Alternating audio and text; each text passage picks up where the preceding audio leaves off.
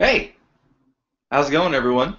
Welcome to session 6, the sixth and final session of the Cyber Forensics Workshop.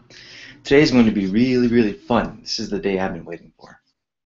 The first thing I'm going to do is go right to our notes. So you'll find the day 6 notes uploaded to our Google Drive share, and I'm going to put them on my screen now. And the notes are very telling. Alright, so here's our Google Drive, or excuse me, our Google Hangout link, and I'll put the YouTube link when it's available, and I'll re-upload the notes.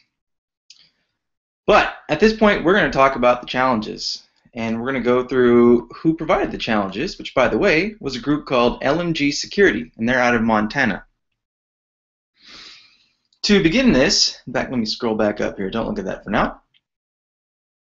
You know what? Let's just go back. Let's do it this way. I'll just talk to you. So for sessions 1 through 5, what we did is we went through some curriculum-based stuff, and then we involved ourselves in a challenge. Excuse me. What we're going to do today is we're going to try to synthesize most of that by focusing on the challenge aspect. The only way to really properly gauge how much you're able to ingest from this type of content is to get your hands on a keyboard. Type, type, type, type, type. Hopefully it's a mechanical keyboard. I love mechanical keyboards. Oh, man. So, yeah, without further ado, let's just get into it. Nothing specifically, no curriculum to go over. We're going to go over a bunch of challenges. Now, I'm going to share out my Kali screen. All right, let's unlock this puppy. Try my password there. So here we go. We have been farting around with challenges that were made by a group called LMG Security. Okay, LMG Security, they have been doing the forensic, or technically the Network Forensics Puzzle Contest, the NFPC, for DEF CON. So DEF CON is the largest hacker conference in the world. We were there in, what was it, August? I'm already forgetting now. What month? Yeah, early August, first week of August. I was there with my team, and not only does LMG put out these fantastic puzzles, but our team, Team DOFIR, Do Forensics, DOFIR, we took first place this year. So at DEF CON 22, our team took first place in the Forensic Challenge. Now, a couple things. First off, the name. Oh, let me scroll. Hold on. Here we go. There we go. So our name, DOFIR, what's that all about? Well, DFIR, Digital Forensics and Incident Response. DFIR is a standard term. Well, DOFIR is do it. Do it. You know that meme going around like, do it. I already forgot what movie that was. Was it Starsky and Hutch? I already forgot, to be honest, what movie it came from, but everyone knows it, right? Do it. So that's where our name came from. All right, so Team DOFIR, we took first place, and I organized the team, but I will tell you right now, there's no way in heck that I would have even come close to getting first place by myself. The last couple of years, this individual, Tom Pohl, has been working with a couple different people, and he's been placing second. In fact, let's go take a look at Tom Pohl's site. I think it's just tompohl.com. That might not be it. No, that's it, yeah. So Tom's World, in the DEF CON 21 challenge, which was from 2013, he took second place. And he did a nice little write-up on the challenge. And if I open this write-up, and some of you may have found this, I was trying to get you to not find this, but some of you may have found this. You'll notice that this is the challenge that we were going over. So he provides step-by-step instructions on how to go through the challenge. Well, his aren't necessarily step-by-step, but more right nitty-gritty to the point. So here, you might recognize this. How does Wednesday sound? And then the city they're meeting, and then the picture of Las Vegas. So this is the challenge we were going over. So I obfuscated the challenge a little bit. I didn't take the copyright out because I talked to LMG and they were like, I don't know about all that. So what I did, however, was just made black text on a black background. I just didn't want you guys to see immediately who created it because you would quickly find Well, for one, Tom's write-up, and for two, the website they have, and then you would launch into other Google searches and find every single answer, and then it wouldn't be any fun. So, credit where credit is due. Team LMG. LMG has done a lot for the community. One of the main things, of course, that they've done is this challenge. It's a massive challenge. Now, the challenge has evolved over time. You know what? Let me digress. Before I get into the challenge, and by the way, the website, forensicscontest.com, which is where I am right now, this is their website devoted to the challenge. Okay? So before I go to that, let's get rid of Tom's site. I want to explain a couple things. LMG has written a book on network forensics. Now, this is Amazon. I'm sure everyone's familiar with Amazon. Okay? Watch this. I'm going to type in network forensics. Hey, look at that. First book that pops up, this is LMG's book. See? Woo! So, network forensics, tracking hackers through cyberspace. I'm waiting for a used copy to drop down in price. It was published in, I think, 2012. Yeah. If you look below that, how many other books do we have on network forensics? Well, we have one called Mastering Windows Network Forensics and Investigation. And then we start going into, well, here's a book on Python, which, by the way, is an amazing book on Python. If you don't have violent Python and you want to get into Python, that's probably your first stop right there. I highly suggest it, by the way. This book over here, which I've never heard of, Computer Forensics, Investigating Network Intrusions and Cybercrime. Yeah, I'm not sure how much that's actually going to be network forensics as opposed to a bunch of computer forensics. Same thing with this guy down here, Mastering Windows Network Forensics and Investigation. Just the fact that we're throwing in the word Windows here. In fact, are these? Can I see into these? Let's find out. Like this guy right here. Let me see if I can take a look into this guy. Oh, yeah, I can. Cool. All right. What do you have for me? Yeah, I want your table of contents. May I have it? Ooh, I may. Microsoft network structure. Don't care. Beyond the Windows, don't care. Windows patch, don't care. Windows ports and services. Analyzing the computer. Yeah, okay, that's cute. This is called network forensics? No, this is a computer forensics book. We're using Incase? Are you kidding me? That is 100% computer forensics. Get out of here. Registry evidence. Yeah, done. This is not, and I repeat, not a network forensics text. How dare you? Hey, the guy's name is Ryan. How dare that other Ryan? All right, I figured that was going to happen. Let's take a look at this one over here. Computer forensics, investigating network intrusions. Click. All right, we can take a look into this one too. Let's see your table of contents, good sir. Whoops. All right. Network forensics, investigating logs. Okay. Investigating network traffic. Sounds good. Web attacks. Router forensics. Okay. Investigating DOS attacks. Internet crime. Corporate espionage. This looks like a fairly high-level book. Oh, here we go. All right. Type of web attacks. Tools. I grabbed Nagios. Okay. This does look fairly decent then. Well, Chapter 2 looks decent, excuse me. Chapter 4, Router Forensics, Investigating DOS. Okay, so this one actually looks fairly decent. I wouldn't mind taking a look into this book then. I'm not going to buy it. I'll wait till the used price drops down. I have a problem with books. I have a shelf behind me that you have seen, and I have some shelves you haven't seen. I don't want to show them. It's like I'm a hoarder for computer books. I have a problem. In fact, I just had one delivered yesterday, and I have another one on the way now. I really do have a problem.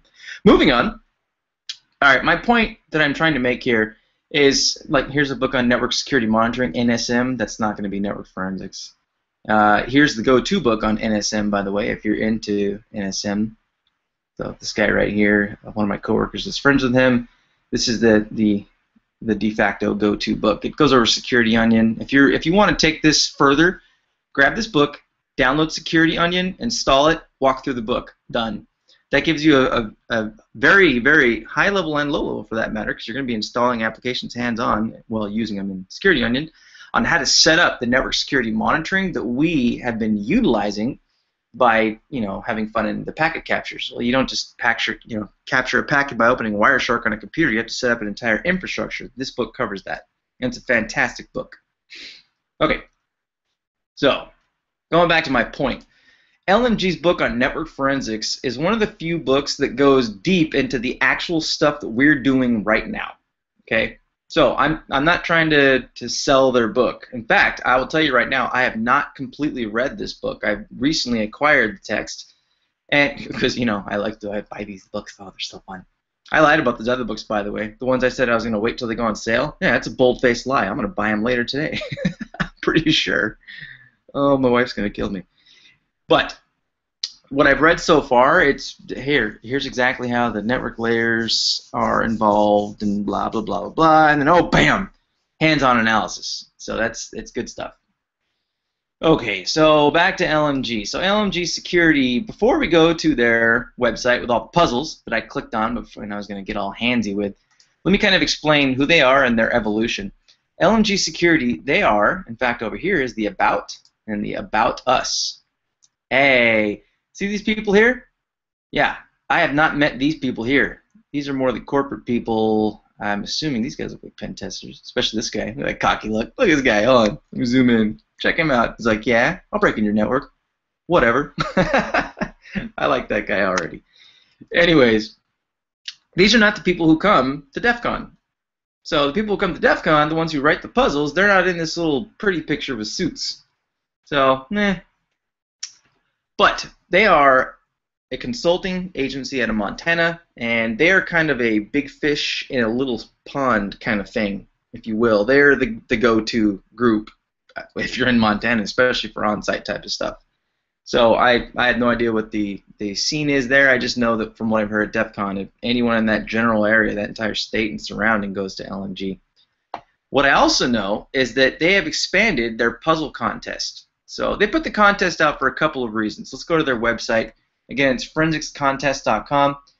One of the major reasons they put this contest out, I found, was not only to involve the community, but also they wanted to see what ways people could come up with to solve these puzzles that would derive additional content for the users, but also themselves. Now, keep in mind, they're a consulting agency.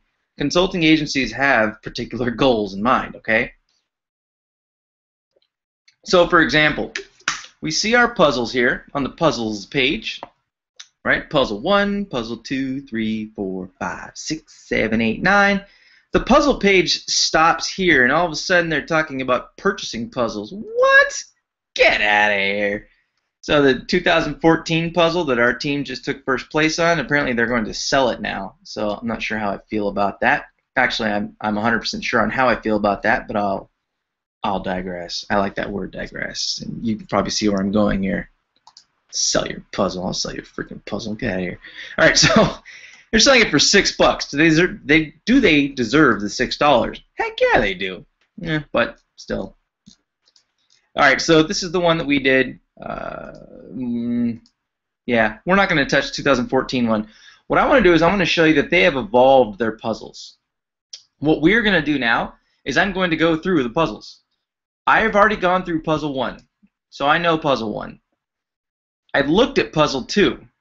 I didn't go through it. I didn't touch puzzle 3, and I have not done 4, 5, and 6. I'm pretty sure that I've done 7, and actually, Dark Tangent. No, I have not done 7. I have done 8 and beyond, I believe. So the goal for today is to show you what their initial puzzles look like. And before I show you what the initial ones look like, let's not forget that the most recent puzzle that they did, they provided a walkthrough. They provide some metrics on time calculations. If you look right here where the mouse is, I'll just circle it a couple times. The finishing time for our team was 49 hours and 3 minutes. To give some context to this, when we were competing in this challenge, hold on, you have to see my face for this one. All right, when we were competing in this challenge, my goal, because again, their puzzles evolved, I'll start down here. They evolved from network forensics to network forensics and computer forensics, and into this hodgepodge of like, oh my God, are you kidding me right now? So I gathered our team at work, and I'm like, hey man, here's what we're going to do. We're going to go to DEF CON, and on the day that they release the puzzle, Friday, what we're going to do is we're going to do the puzzle for about 5 hours. take first place, right? And then go enjoy the festivities, right? 5 hours. Why did I say 5 hours? Well, that's because the last couple of years they've taken around 5 hours. Yeah, we finished in 49 hours. We missed all of Friday and all of Saturday. So how did this work out? Well, they released the disc at noon on Friday. We grab the disc, we pop it into our computers, we've got our team assembled in the room, we're all ready to go, we're caffeinated, yeah, like I am right now, if you can't tell. We're ready to rock it out. We load up the first level, and I find the answer within like 4 minutes. It wasn't even 5 minutes, and I shouted out, and everyone's like, yeah, go Ryan, you're amazing, and I'm like, yeah, I'm amazing. And then level 2, and then, what? Yeah, I didn't have the answer to level 2. We helped one another throughout the level. In fact, I think, did they put a chart of individual round completion times, number of finishes, okay, average time spent per round, time in hours. So the average time on round 1 was 25 hours. No, not so much. Round 1 was very, very easy. Round 2, the average was around 5 hours. You know, I don't remember how long it took us for the individual rounds. That's unfortunate. Yeah, I don't have that value. Oh well. But I'll tell you that it took a team effort, and it required quite a bit of time. By the end of the first night, I think I went to bed at midnight, and I woke up at, I think, 5. And it was a scramble when I woke up. Are we still in first place? Like, are we? For that matter, did anyone finish already? Because we didn't know how hard this thing was going to be. It was already far more difficult than every other year. So I go to sleep. No, that's a lie. I didn't go to sleep at 12. I went to sleep at 3. Yeah, at 11 o'clock, we decided, oh well, all right, let's go get a drink. So we go drink just a little bit, go to sleep by like 3. Well, someone wakes me up at like, I think it was right before 6. Like, hey, man, we're still in first place. It's like, oh, I got 4 hours of sleep. We're still doing this? And it snaps into place. We go from 6 in the morning to, I don't know, 10 p.m. at night, and we're not cracking stage, I think we're on stage 6 at that point, out of 7. Oh man, we're not there. We're not done yet. This is crazy. So I just said, you know what? This may be a wash. I don't know. I go drink. I get back at 6 in the morning. They wake me up at 9. I get 3 hours of sleep. I'm like, dude, we're still in first place. What? No one's finished this thing? Are you kidding me? So then we crack at it, and I'm told, hey, we have progress. I'm like, we have what? Who's been awake? Why do we have progress? One of our guys stayed up the whole night. So we reverse engineer some iOS application that's used to crack stored passwords on encrypted backups for iOS, and we convert it to be used for, it's originally for iOS, I think 3.4, maybe 5. We convert it to work with iOS 7, and all of a sudden we have a key that we can use to decrypt some traffic and a PCAP, and we're like, oh my God, we're gonna win! And then we won. Yeah. Oh, that feeling was amazing. But that whole story, the reason I went over that whole little story there is to explain it can take a team effort. Things can be dicey, they can be hairy, but you're still eventually going to find the answer. I mean, yeah, we took first place, which is awesome, but at the same time, even if we came in last place, just finishing it would have been amazing. And if you look on your screen here, which I'll share out, I'm going to try to share out. Here we go. You'll see that only 3 teams finished. And not only did our team finish, but behind our team, Tom Pohl, who got 4th place 2 years ago and 2nd place 1 year ago, he joined up with Team Blue. They needed to join up. Once they saw that we completed it, they were like, dang it, and they just joined forces, and then 3 hours later they completed it. So this was a challenge. Are you kidding me? Now this guy right here is the walkthrough that they have put together. We will be putting together one on our team's blog. We spun up a blog. You guys have seen my blog, the one that I have with some coworkers. That's not the one I'm referring to. Our overall team has a blog, and we might be putting our walkthrough on there. Did I not click? I didn't click. Clicking is hard. Oh, I did. I'm just blind. All right. So the Network Forensic Puzzle Contest, there's the breakdown here. And this makes it look so easy. Oh, it was so easy. Just do these things. Yeah, whatever, man. Whatever. 49 hours. 5 people hands on the keyboard, some consultants floating in and out of the room, some remote guys running some password brute force cracking utilities, which never really gave us anything. Oh, my goodness. And then the final answer. Oh, man. Are you kidding me with all this? Okay. Now, Let's put that to the side. Let's see, how far are we into this bad boy? All right, cool. So now what we're going to do is we're going to go through some puzzles. So their first puzzle was very basic. Ann's Bad AIM, which is AOL Instant Messenger, for those who are not familiar. I'll zoom in a little bit here. All right, Anarchy R Us suspects that one of their employees, undercover, undercover, stupid little play on words there, is really a secret agent working for their competitor. That's by the way, that happens. That's not fantasy. These things happen. Just saying. And has access to the company's prize asset, the secret recipe. Okay, so in our world, we consider this intellectual property, IP. One of the #1 things you want to protect is your IP. Without going into specific details, I work for a company that is the largest construction company in the United States and one of the top X whatever in the world, right? I mentioned that in session 1. Well, what do you think our intellectual property is? Well, we build international bridges, we build motorways, we build nuclear plants, we build this, we build that. We also do stuff in liquid natural gas. So our intellectual property, anyone can build a freaking building, right? But how do you build a mega project? And for that matter, how do you deal with liquid natural gas? And what different methods and procedures, M&Ps, are involved in that? Those are the major IPs that we need to protect. If someone breaks into our CEO's computer and grabs his email, oh, are you kidding me? Who's he talking to? What is he talking about? Is he talking about a bid contract? Is that bid going to be for X billions of dollars? And if someone else knows it and they could bid 1 million less, or, well, if you're in that value, I guess 100 million less, and then land the project, and then just, oh no, right? So those are things we have to protect. Okay, so IP in general is one of the #1 things you need to protect. That's what this puzzle is doing, although it's doing it in a playful fashion because we're dealing with a secret recipe, like literally just a little recipe. So security staff is worried about that recipe, and she might be doing some silly stuff. Okay. Security staff has been monitoring Ann's activity for some time, but haven't found anything suspicious until now. We're about right here. Today, an unexpected laptop briefly appeared on the company wireless network. Staff hypothesized it may have been someone in the parking lot because no strangers were seen in the building. Ann's computer, this guy here, sent instant messages over the wireless network to this computer. The rogue laptop disappeared shortly thereafter. Ooh. We have a packet capture of the activity, but we can't figure out what's going on. You are the forensic investigator. Cool.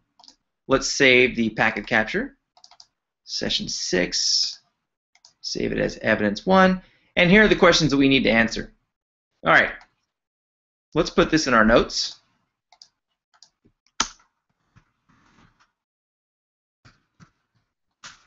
Here we go. All right.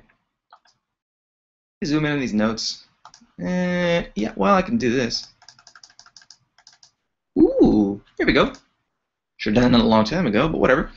All right, so we're going to answer these questions. Just put some little returns in there. All right. So what are we going to be looking into? We need to find out the name of Ann's instant messenger buddy. Name of, oh no, what was the first comment in the captured instant message conversation? What is the name of the file Ann transferred? So we're going to look for some type of file transfer. What is the magic number of the file you want to extract? What was the MD5 sum of the file? And then finally, what is the secret recipe itself? Now, before we do anything, I want everyone to understand the fact that we have an evidence file. Okay, what they're looking for is the most elegant solution. This was not a difficult challenge, but what they wanted, and there's some comments here.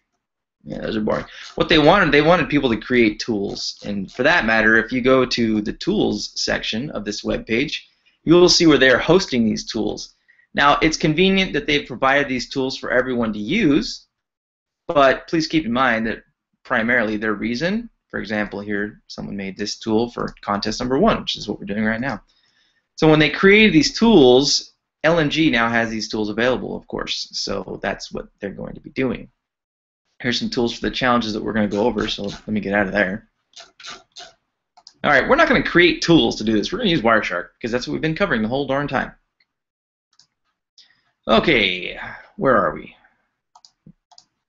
We have our packet capture. There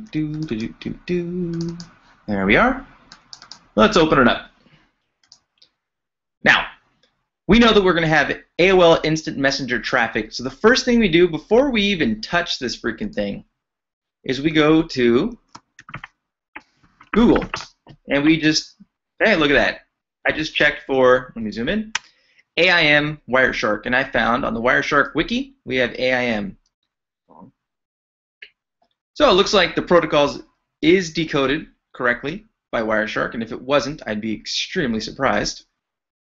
Okay, so we're going to be able to pull a bunch of information. And here's all the decoding information. I don't really care about this right now.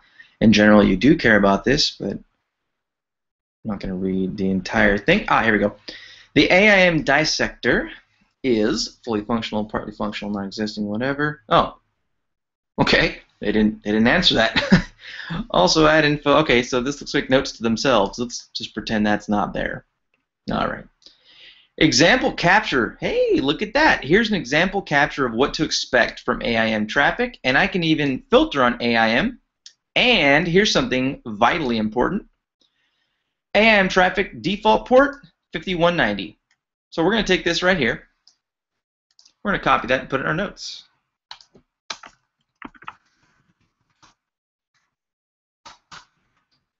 Capture only AIM traffic over port 5190. Okay, I'm just going to do this. Okay, we know Wireshark supports it.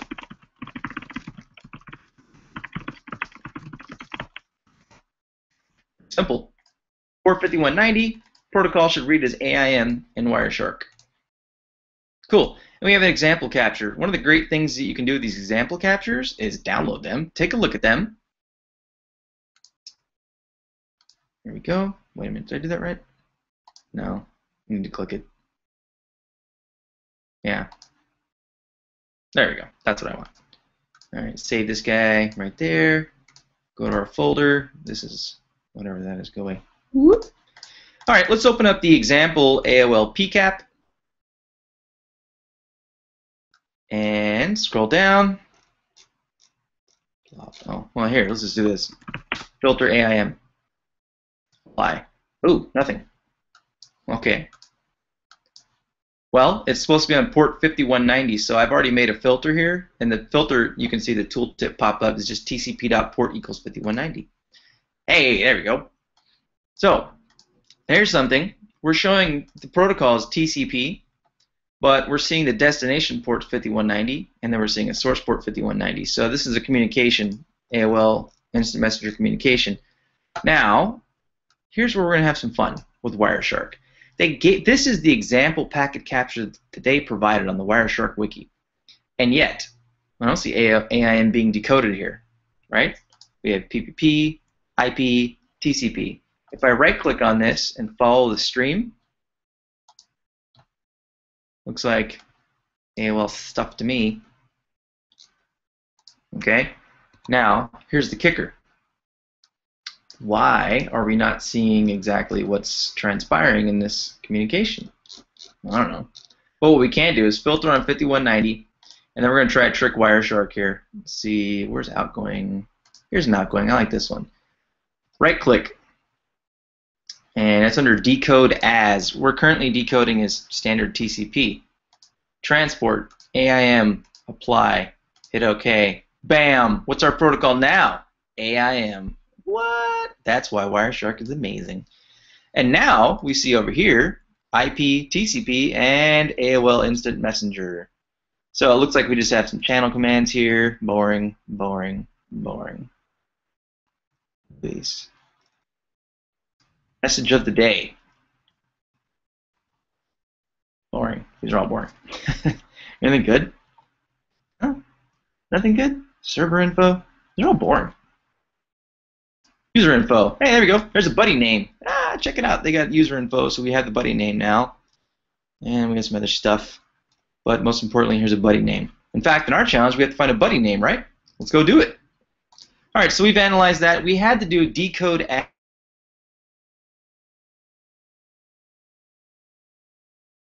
using a particular decoder. We had AOL Instant Messenger traffic. How do we know? Well, port 5190, and it just looked like it, but it was decoding as TCP. So we right-clicked and said decode as. We may have to do that in this packet capture. Just saying. All right, we open up the capture. Now, what evidence do we have? Let's not forget that we have, I did not add to my notes, and I need to. Go back here.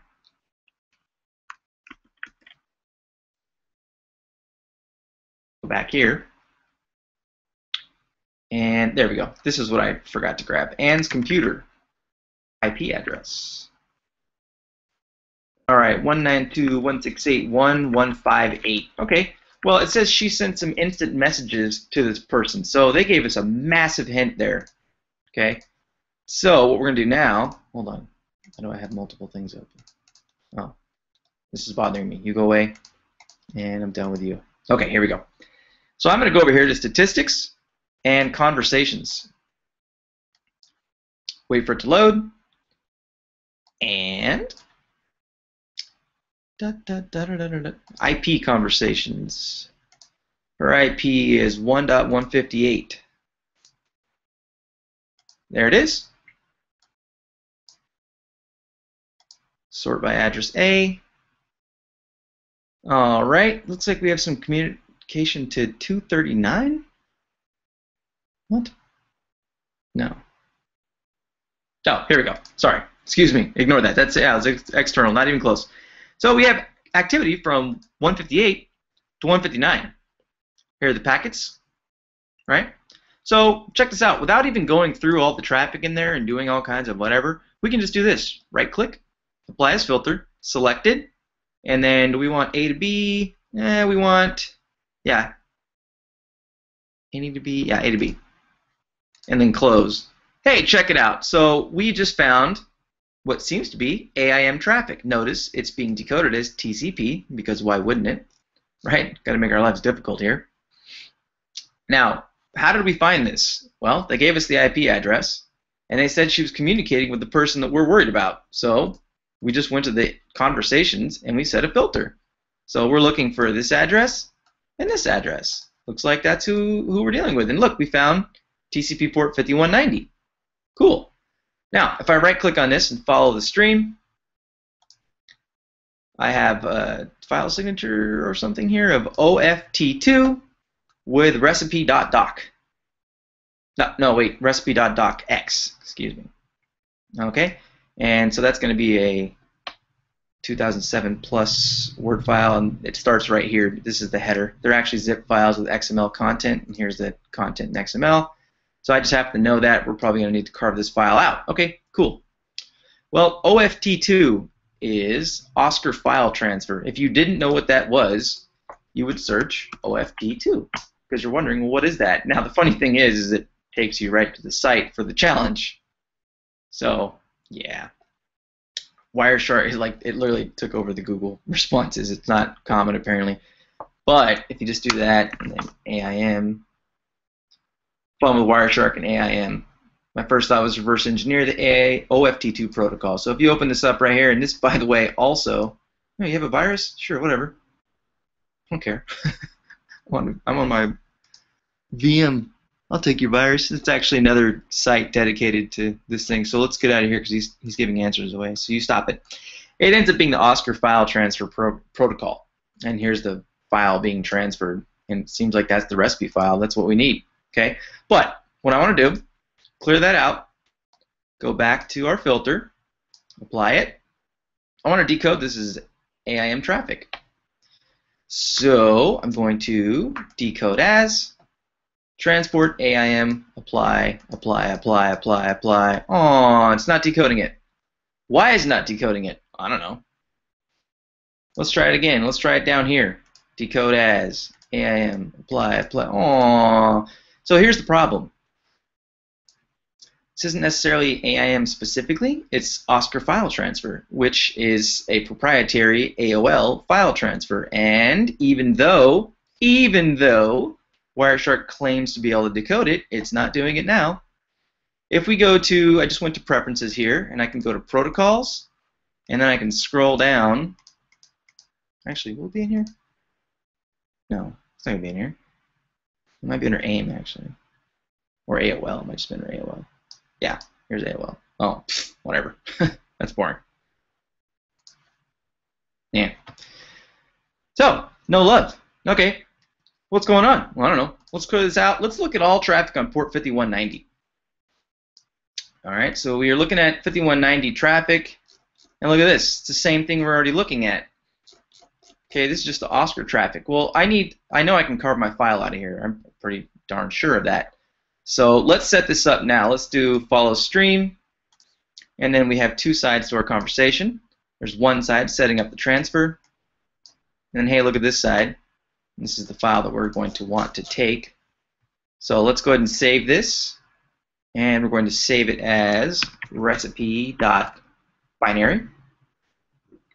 Save it. Close it. But we don't have the initial information that we need, right? Remember, we're supposed to find out the name of the AIM buddy, so we need to find out what happened. To find out what happened, we clear our filter, go to the top, and we scroll down. Let's see what we have here. SSH, okay. NTP, ARP, TCP, SSL communication.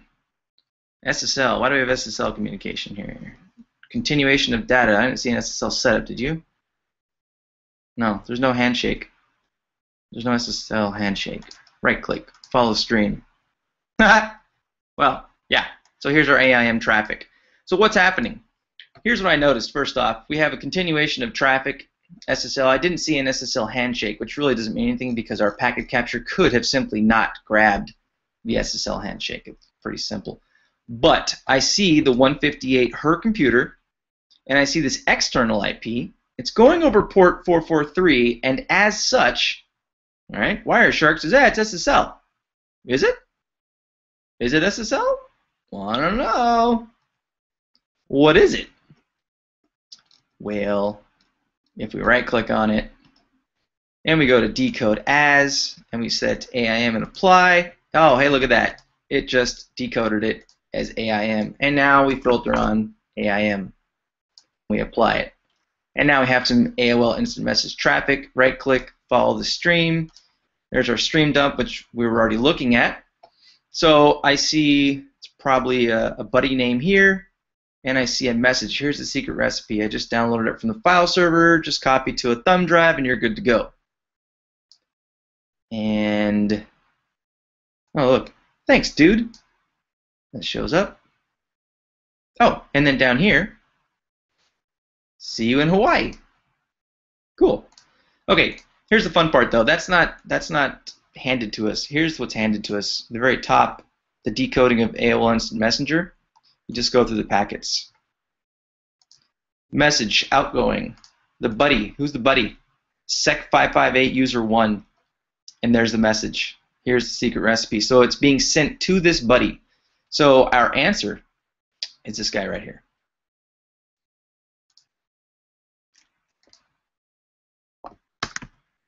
Oops. Text. What? I just forget which part to copy here. Just the value? Is that it? Yeah, there we go. So that's the name of the AIM buddy. What was the first comment in the captured AIM conversation? Well, this one. Here's the secret recipe. So I can grab that out by just going here. And technically that's part of it right there. There we go. It's just a, in fact, yeah, that's just part of the HTML markup. So there you go. There it is. And what is the name of the files and transferred? Well, we already saw that as recipe.docx. All right, and then it says, what is the magic number? We know this magic number as file signature. So file signature, if you remember, I think session 1, I said that file signature and magic number are basically the same thing. So what's the magic number of the file you want to extract, the first 4 bytes? Well, this goes back to, not this conversation, but the Oscar file transfer. So we get out of that. And I've already saved the stream, so let's just go look at it. All right, remember I called it recipe.bin, and we're going to open this with bless, which is just the hex editor that I like. And dum dum dum dum dum dum. And what? What are we doing? And Linux. That's what we're doing. So we see we have recipe.docx. Now here's the deal. When you see .docx, you can just do this. .docx file signature. Oh hey look, Gary Ketzler's site. If you haven't picked up on the fact that I'm in love with this man, freaking love this site. All right, .docx. Microsoft switched to an open XML format starting with Word 2000, Office 2007 Plus. If you use any utilities for like malware analysis, such as Office Mal Scanner, you can use the inflate option with that tool and pop some of these things out. Or, for that matter, it literally is just a zip. See? PK for a zip file. Anyways, our magic number is that right there. Okay? We'll copy the whole signature. There we go. Copy that. And that's the magic number right there. How do we know that's the magic number? Because that's the magic number for... Let's make everything size 20. This is bothering me. Hey! That didn't work. No, whatever. No, it did. Okay, we're good. Alright, the first 4 bytes, that guy right there. Yay! Yay! Alright. So, we want to go carve that out. Well, we have that hex editor open, so what we do is we search for these bytes.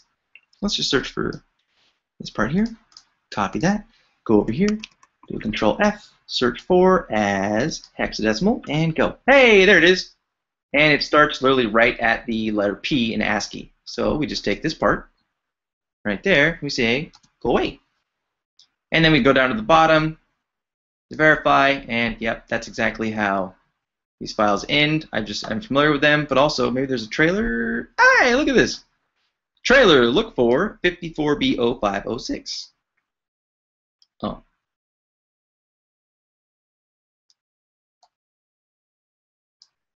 There's that. It ends in PK. Oh, there we go. Followed by 18 additional bytes. I was going to say there's more info after that. There it is. So the 18 additional bytes are right there. Yay. All right, so we have our file. Let's save it. What? Oh, yeah, my dumb little error. Let's just save it to the freaking desktop. Recipe.docx. Save it. Close it. You go away. You go away. And you go away. Double click. We have LibreOffice. Hey, there's our recipe. Check it out. Hold on. That wasn't the question. That wasn't the next question. What was the MD5 sum of the file is the question. So let's do that. Let's go where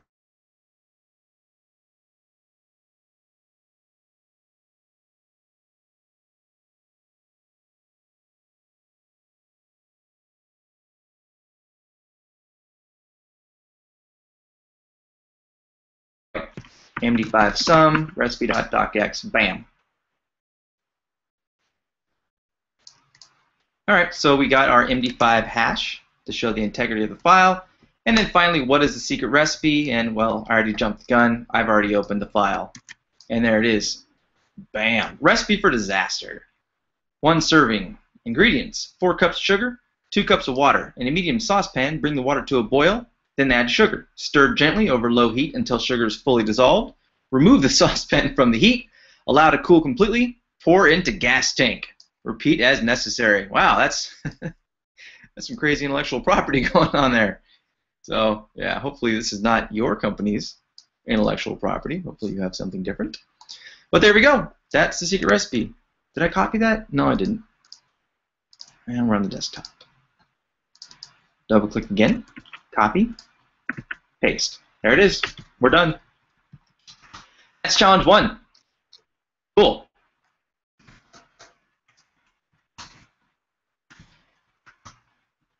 All right, who's on chat? Yeah, it's got Patrick on there. If you have any questions, man, just throw it up in chat. I'll address it. So let me do a quick review. Let me just talk a little bit, basically. All right, we're about to go into challenge 2, or puzzle 2 that they created, but I just want to say that what we did right now is notice I didn't just jump into the PCAP. Okay, if you recall, the first thing I did is I took the information provided to me, and I took the information that I can find based on that initial information into account before I even touched the packet capture. Meaning, I knew this was going to involve AOL Instant Messenger, so we go Google AIM. We know it's going to involve AIM and Wireshark, I should say, so we found that link. We then got the example packet capture and we opened it. And even the example packet capture they give us, we see the port 5190, but it wasn't being decoded as AOL Instant Messenger. That's cute. So Wireshark works when you tell it to work. So you right-click, decode as, and that's how we got it.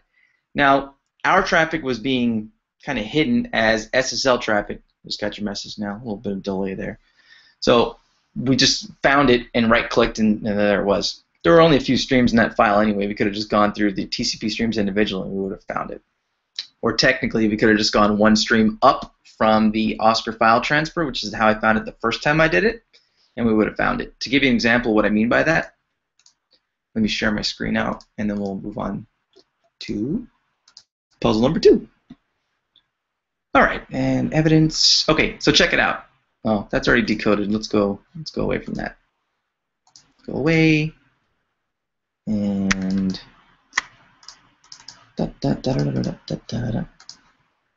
there we go. All right, now in here, remember we found the 5190, and then we did the right-click TCP stream. Notice this is TCP stream 5. We're doing a file transfer, right? So let's just go to TCP stream 4. What's this? Don't care. That's not it. All right, so you just keep pulling back. What's this? Is this enable instant messenger stuff? No, because it's plain text. That's not it. Go another one back. What's this? Oh, this is SSL. This must not be it. Oh, yeah, it is. And that's when we did our decode as AIM apply. Okay. And then remember, when you go to follow the stream, you're still just going to see the TCP stream. So this is not going to put it into direct context. But what will put it into direct context is using this middle window and looking at the incoming message. Or, well, at the AOL instant message. And here we see an incoming message from the buddy. There's the buddy name. And then here's the information here. And here we have an TLV message block, value message, and then message. HTML-based message. Thanks, dude. There it is. Okay, cool. So, done with number 1.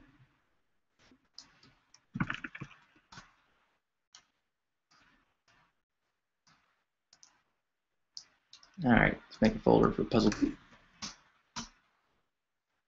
Okay, let's go take a look. So we still have over an hour left, and this is what I'm going to be doing. I always have to empty the trash. I even had to interrupt myself. I can't have a trash that's full. It just can't happen, okay? Okay. Anyways, we're going to go over challenges. That's what we're doing here. So session 6, and yeah, puzzle 2. All right, let's see what we have.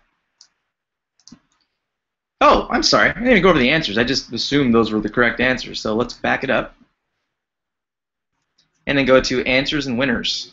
Sorry. All right, answers. We found that. We found that. I cut that out, but there was that little thing at the end. Name of the file, recipe.x. There's our magic number that we found. There it is right there. MD5 of the file. It starts at 835 and ends in E81. Is that what we got? Yep.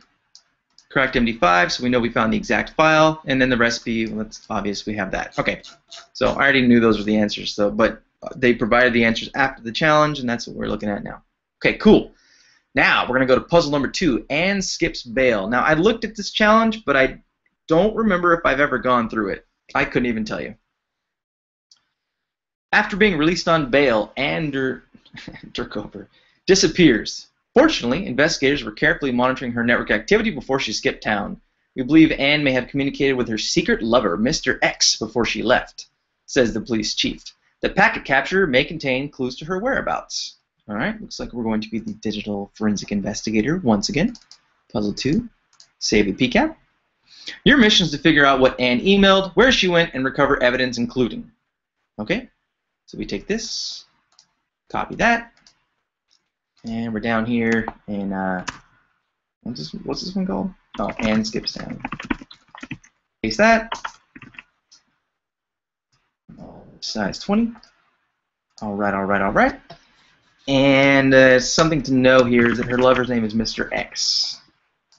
Was there a space there or not? Yes. So be careful for that for string searches. If it's Mr. period X with no space, that would not find, you would not find that with Mr.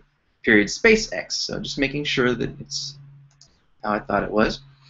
And left town, disappears, skipped, released on bail. So keywords, you might want to use keywords for like bail and all that. So we may have to create a keyword list. Let's find out though. Okay, a couple things we have here. We need her email address, her email password. Looks like she's going to log into some clear text email platform or service. I would assume Post Office Protocol POP3, but who knows? And secret lover's email. What 2 items did she tell her secret lover to bring? What's the name of the attachment she sent to her lover? What's the MD5 of that attachment? In what city and country is there a rendezvous point? And what is the MD5 sum of the image embedded in the document? So she sends a document. So these 2 involve a document. It probably has an image. And they want us to extract the image. Okay, cool. Let's take a look. What are you? Okay, and you. We'll save you. Okay, all right, we're good. No extra open windows. Evidence to PCAP. Go. Alrighty. And I'm just scrolling. Oh, wait a minute. SMTP, I saw that right away. So, okay, if we want to look at email stuff, it's not as simple as just typing in email, right? There's no filter for email. That'd be nice. But 2 of the most common protocols you're going to see for email are the Post Office Protocol and the Simple Mail Transfer Protocol. So if we just go to Statistics, Protocol Hierarchy, we see SMTP traffic. In fact, 43% of the traffic here, 247 packets out of a total of 572 packets is SMTP traffic. So right here, I know that we want to look at this. Right-click, apply as filter, selected. We've done this before.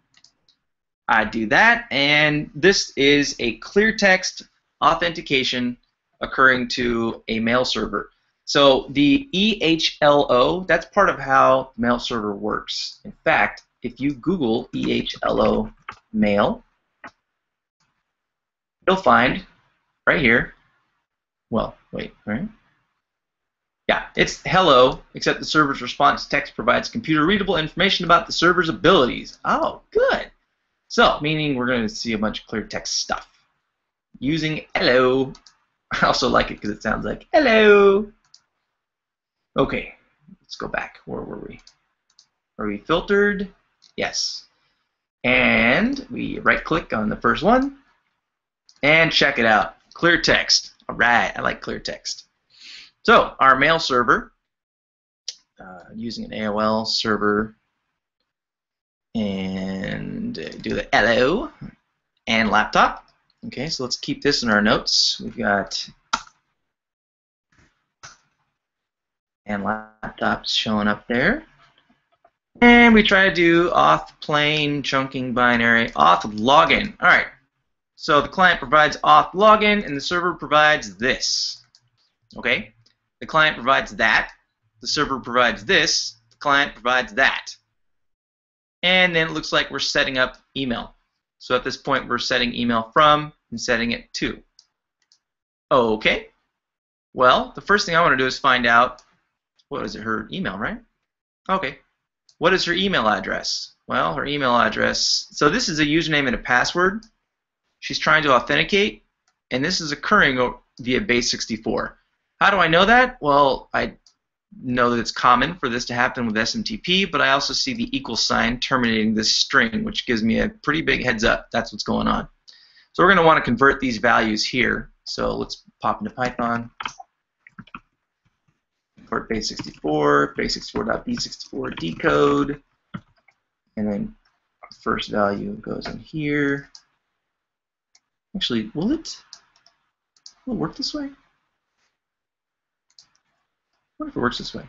No. Well, first off, that's not going to work. Okay, ignore what I just did there. Don't do that. First part, though. Yeah. So the server's asking for the username. Is the first thing, the VX stuff. Okay, and then so this is going to be the username. This is going to be her email address, which, by the way, it's probably going to be that right there. But let's just make sure. She might be sending it from a different address. All right, we go to this guy. We get rid of you. Paste that in there. Yep, there it is. Oh, we found her email address. She is authenticating to the AOL server using this. And let's go over here. What is her email address? That. All right. Number 2, what's her password? Well, we are about to find her password right now. So this is going to be the server asking for password. I'm just going to verify it because you never know. You always want to verify things. Don't make assumptions, especially in the world of forensics. Yeah, so it's prompting for a password. That means this is a simple base64 encoded password. Real secure, huh? You'd be amazed, by the way, how many corporations use this. But moving on. Here we go. That's your password. 558 rules. It even looks like a password. Okay, go over here. There we go. All right. What is Anne's secret lover's email address? Okay, let's take a look. Oh, we're making an email, and here's the plain text email. Awesome. Okay, from Anne to, well, it looks like sec558@gmail.com. And lunch next week. Lovers often have lunch together. She's using Outlook Express, by the way. That's something that might come up later, might not, I don't know. And she's saying, sorry, I can't do lunch next week. Heading out of town another time.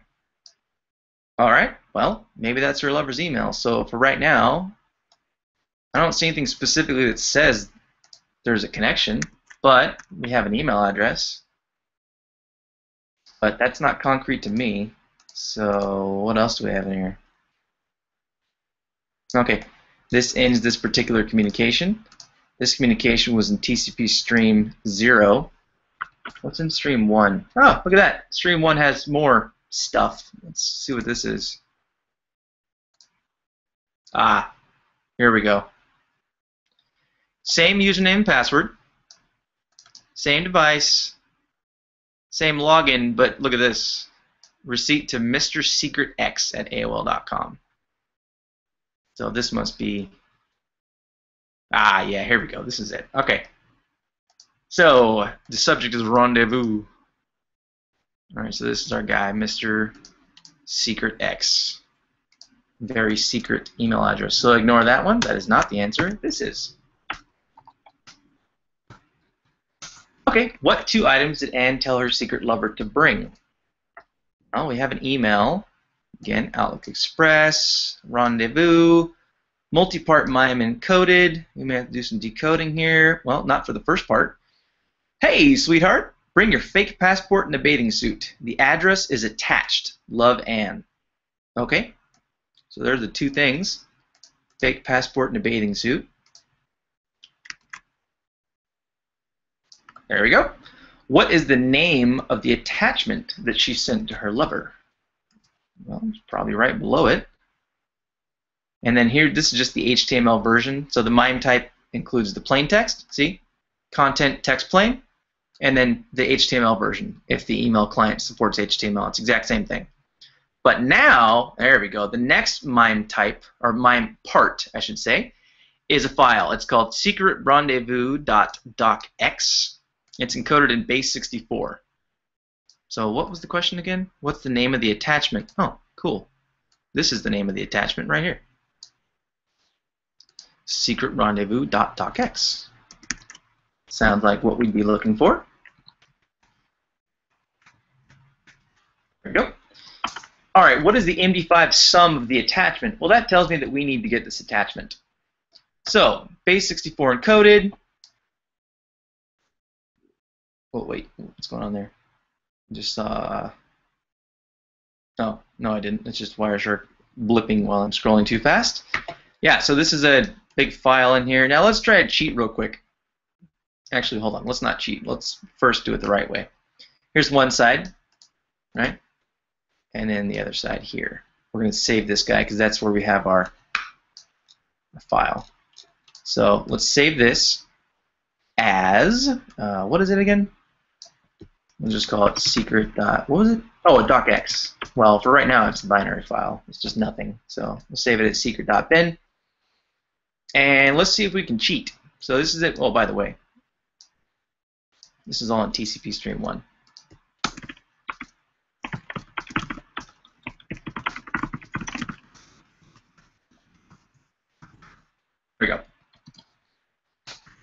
hint toward us. Enter device name. Okay. And what was I going to do? We're going to try to cheat to get this attachment out. All right. We go into the PCAP and we go to File, Export Objects. Oh yeah, this is SMTP. So yeah, it's not going to have it there, duh. Yeah, no, SMTP is not a standard export object. Okay, that's fine. So what we're going to do in that case is we're going to carve this sucker out. Now, yes, I could use, if you're wondering, like, hey, couldn't we use a, in fact, I'll leave this window for later. Couldn't we use Network Miner? Yeah, we could do that, but that sucks. That's cheating. That's not fun. Let's do it the fun way. So we have our secret bin. Open it with a hex editor. Take a look at it. Now we have all the email information. And then eventually, dun, dun, dun, dun, dun, dun, there we go. All right, here's our MIME type. The next part in the MIME encoding, right? It's an octet stream, which is what you're going to find. This, by the way, pay attention to this content type application octet stream. You're going to see this for most embedded files that come down in a in the stream. Okay, and then we have our name. Transfer encoding is base 64. File name, and then look right here. Remember we went over this. ODOA, ODOA, right? What is that? Those are two empty lines. This is the beginning of our base 64 data. So 2 lines, base 64 data. Okay, now I want to take this part, right? And I want to toss it. So we're getting rid of all the stuff. Oh, whoops, I didn't go high enough here. And don't forget, we're also taking out the 2 empty lines. Carriage return, line feed, carriage return, line feed. So okay, delete it. And then we have our base 64 stuff. And then at the end of it, we need to get rid of this too. All right, all the way up to A. Bam! Now we have OD, OA, OD, OA, and then the end of the MIME part. So we need to get rid of that also. And then we save it. Okay. Do over. And what is this again? Okay. Secret 2.bin. Can I save it in the same directory? Can. That's just a weird thing going on. Alright, you go away. Actually, no, we'll work with this. That's the original, and this is the one that we have now. And if I open this with the hex editor, just to verify, this is the start. Well, let's verify. UESD. We go look over here. And TCP stream 1. Go. And follow. And starts, yeah, UESD. And what does that end in? It ends in D followed by 4 A's. Let's make sure that's what we have at the end. D followed by 4 A's. Cool. All right. Now let's actually name this properly. So we have secret base 64 because that's what it is. Now, for base 64 decoding, what we were doing thus far is we're using Python. In fact, I have the window open here, right? We're doing base 64 decode. I don't want to put that entire string in there, and I also don't want to write a Python script right now to read the contents of the entire file, although it wouldn't be very difficult, to be honest. We might do that after I finish the easier way to do it. But almost all versions, well, I can't say that at all, but many versions of Linux come with a very handy tool called, wait for it, base 64. Check it out. Wait, man, base 64. Hey, base 64 encode, decode data, and print a standard output. What? Yeah, it'll just do it for us. Get out of here. So, base 64, option, D for decode, and then the file. That's it. Yeah, that's it. And it's going to put the output onto the standard output. So standard out, meaning you're going to have to pipe it to a file if we want it to be in a file, which is what we're going to want. So we go base64-decode, and then the file, secret.base64, and then we send this to secret.docx because we are going to have a result. And we hit enter, invalid input. What? Get out of here.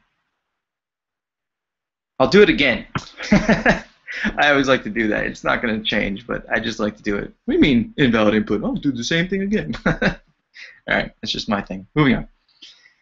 What do you mean invalid input? Secret.base64 is base64, so you stop it.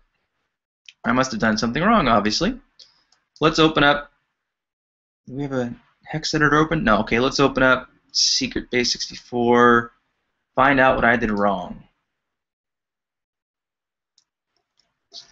Base64 to me. Oh, wait a minute. Wait a minute. Yeah, this isn't even word wrapping. Hold on. No, I got it. Here's what happened. Open with. Oh, come on. There. Check it out. See these right here? That's what happened. Ah, ODOA, ODOA, ODOA. The way that Wireshark presents this information to us is like this. Fixed width lines. See that? These fixed width lines literally have the character turn line feed following them. And as such, see all these right here? Yeah, when I save that sucker, it saved them. Now, what I could do is I could do a find and replace. Oh, look, it even has it right here. ODOA, and replace it with nothing. And I could replace all. Done. Replace 3,639 of those bad boys. All right, so this is one way to do it. And I'm going to show you another way, though. Secret. We're going to call it fixed. Base64. Now, another way to do this is to use regular expressions, specifically Perl. So I'm going to exit it. Well, excuse me. I'm going to use Perl right now just because I like using it. Another way would be to use sed, but whatever. So we have, whoa, what? Yeah, we're not even in the folder here.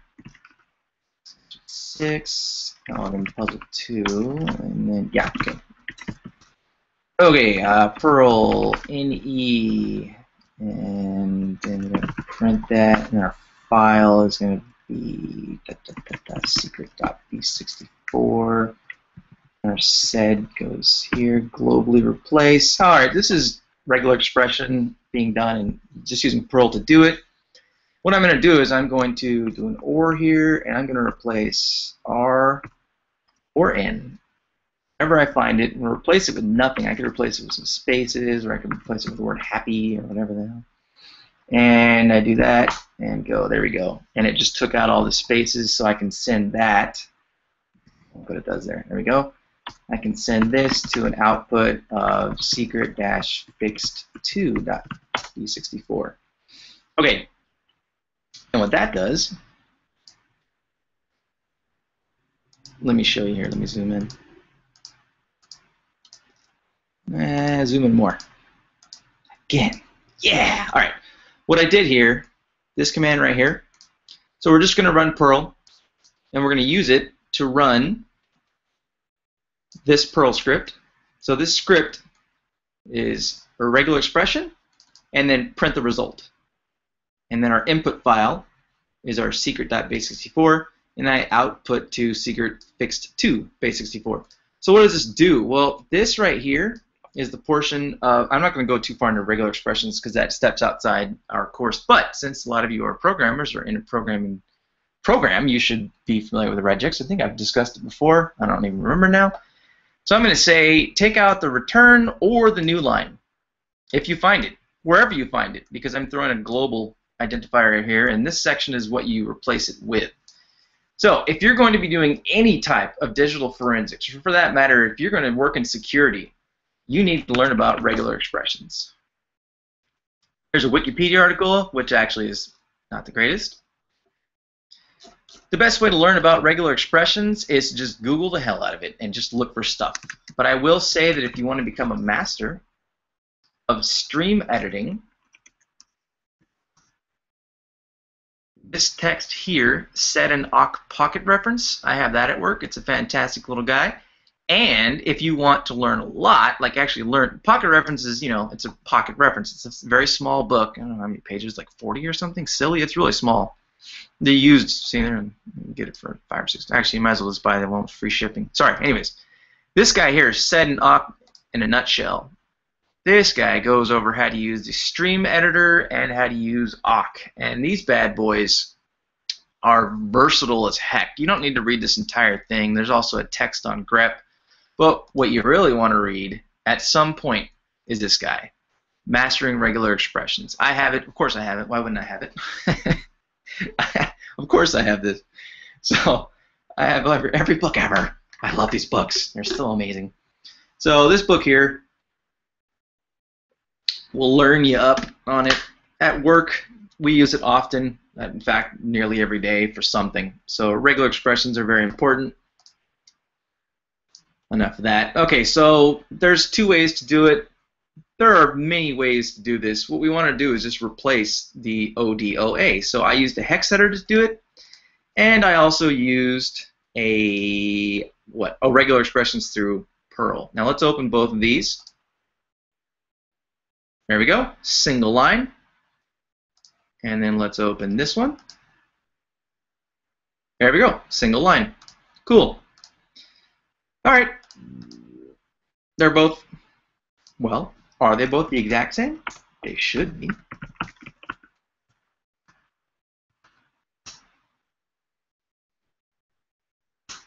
They are. Here's how you can tell if you have the exact same results. So we run MD5 sum on the version that we did in the hex editor. There's our MD5. And we did an MD5 sum on the version that we used the regular expression for, and we got the same thing. So we did a find replace on ODOA, which is when we replaced it with nothing, which is the same thing that this regex statement right here does. Cool. So those are both going to work for us. So now what we want to do is base64 -d for decode, and then our input file. How it was. I already forgot. It's been like 10 seconds, right? Okay. Oops. base64.d secret.fix.base64, and this is going to print. I don't want to print. I want to do this. Secret.docx. It worked! Yay!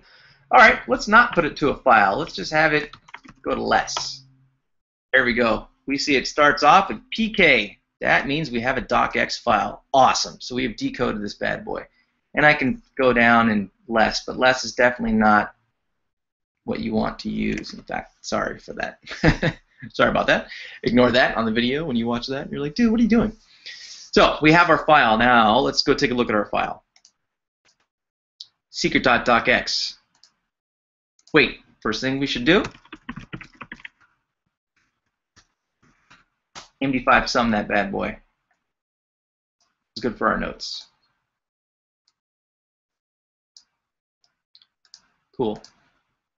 And oh, yeah, that's what we're supposed to do. All right. Well, so there we go. Good. Sure. I forgot that's what we were doing. So there's the MD5. All right. And what city and country is their rendezvous point? Well, I would have to assume that's going to be in the file. So we open it. Yep. Meet me at the fountain near the... Oh, let me zoom in for you. Sorry. Here you go. All right. Meet me at the fountain near the rendezvous point. Address below. I'm bringing all the cash. Playa del Carmen in Mexico. Cool. So... Playa del Carmen in Mexico. Meet me at the Playa del Carmen, Mexico.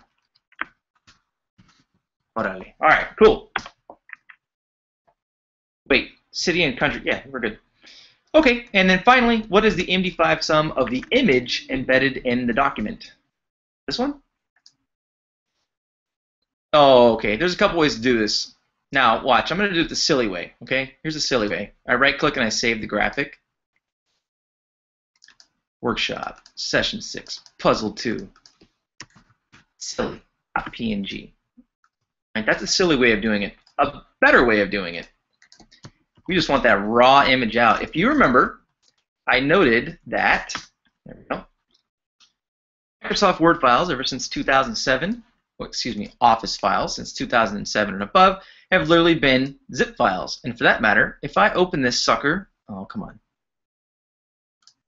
in a text, no, excuse me, in a hex editor. See that magic number right there? Right? Yeah, it's for a docx file, but you know what else it's for? It's for a zip file, because that's what it is. So we can scroll to the very bottom of these, by the way, and see what files are in them. These are all the files that are compressed. So we just do a right click. Oh, you know what? Yeah, I don't have a excuse me, a handler for that in this version of Linux, so let's just force the fact here. Let's do a copy of it to be safe. And then we'll just rename the darn thing .zip, and now we have a handler for it. No application for zip. I don't have a zip thing on here? Are you kidding me? Shut up. Yeah, I have unzip. You stop it. All right. Hold on. Unzip. Let's new folder. Let's call it secret zip. All right. Go over there. No. Okay, cool. So we're in this folder now, and let's just do unzip. What's it called? Secret. There we go. Yeah, I unzipped it that way. Okay, so what did I just do? Let's go a little slower on what just happened here. So I don't have a good zip handler for some reason, but unzip is on this machine. If you just do a man unzip, you get this guy right here. Unzip, list, test, and or extract compressed files in a zip archive. Cool. Now, the generic way to, here's a big, long man page. You can scroll down and show you all kinds of cool options and pathing and directory structures and, oh, yeah, whatever. The ghetto way to use it is just to literally run unzip and then the name of the zip file. So that's what I did. And it provides the files that are inside the zip file. Now, remember, what is this zip file really? This zip file is a Word file. I told you, Microsoft Office files, 2007 and up. They are literally just zip files. So one of the things I see in here is this guy, image1.png. Let's go see if we got it. Where'd it put it? Media. There it is, image1.png. Cool. All right, I'm going to move this around. You go away, and you go away. Come on, everyone go away. Copy this out here, back up. And put it right there. Change my view to detailed. Wait, what? Oh, sorry. I thought I was the wrong version of KDE there. Okay. And here we go. So we have image1.png and we have silly.png. Okay, let's see if they're the same file. All right, where are we? And put it out. LSL, MD5 sum, silly, MD5 sum, image. Same file. So the technical name is this. So we'll take this and we'll put that right there and we're done. Now, are we done? Well, I don't know. We got to go find out. Okay, let's go find out. Puzzle number 2. Back it up. And what am I doing here? Yeah, no, that's not what I meant to do. I meant to go forward. Dum, dum, dum, dum, dum, dum. Oh, I'm failing. Hold on. All right. Answers.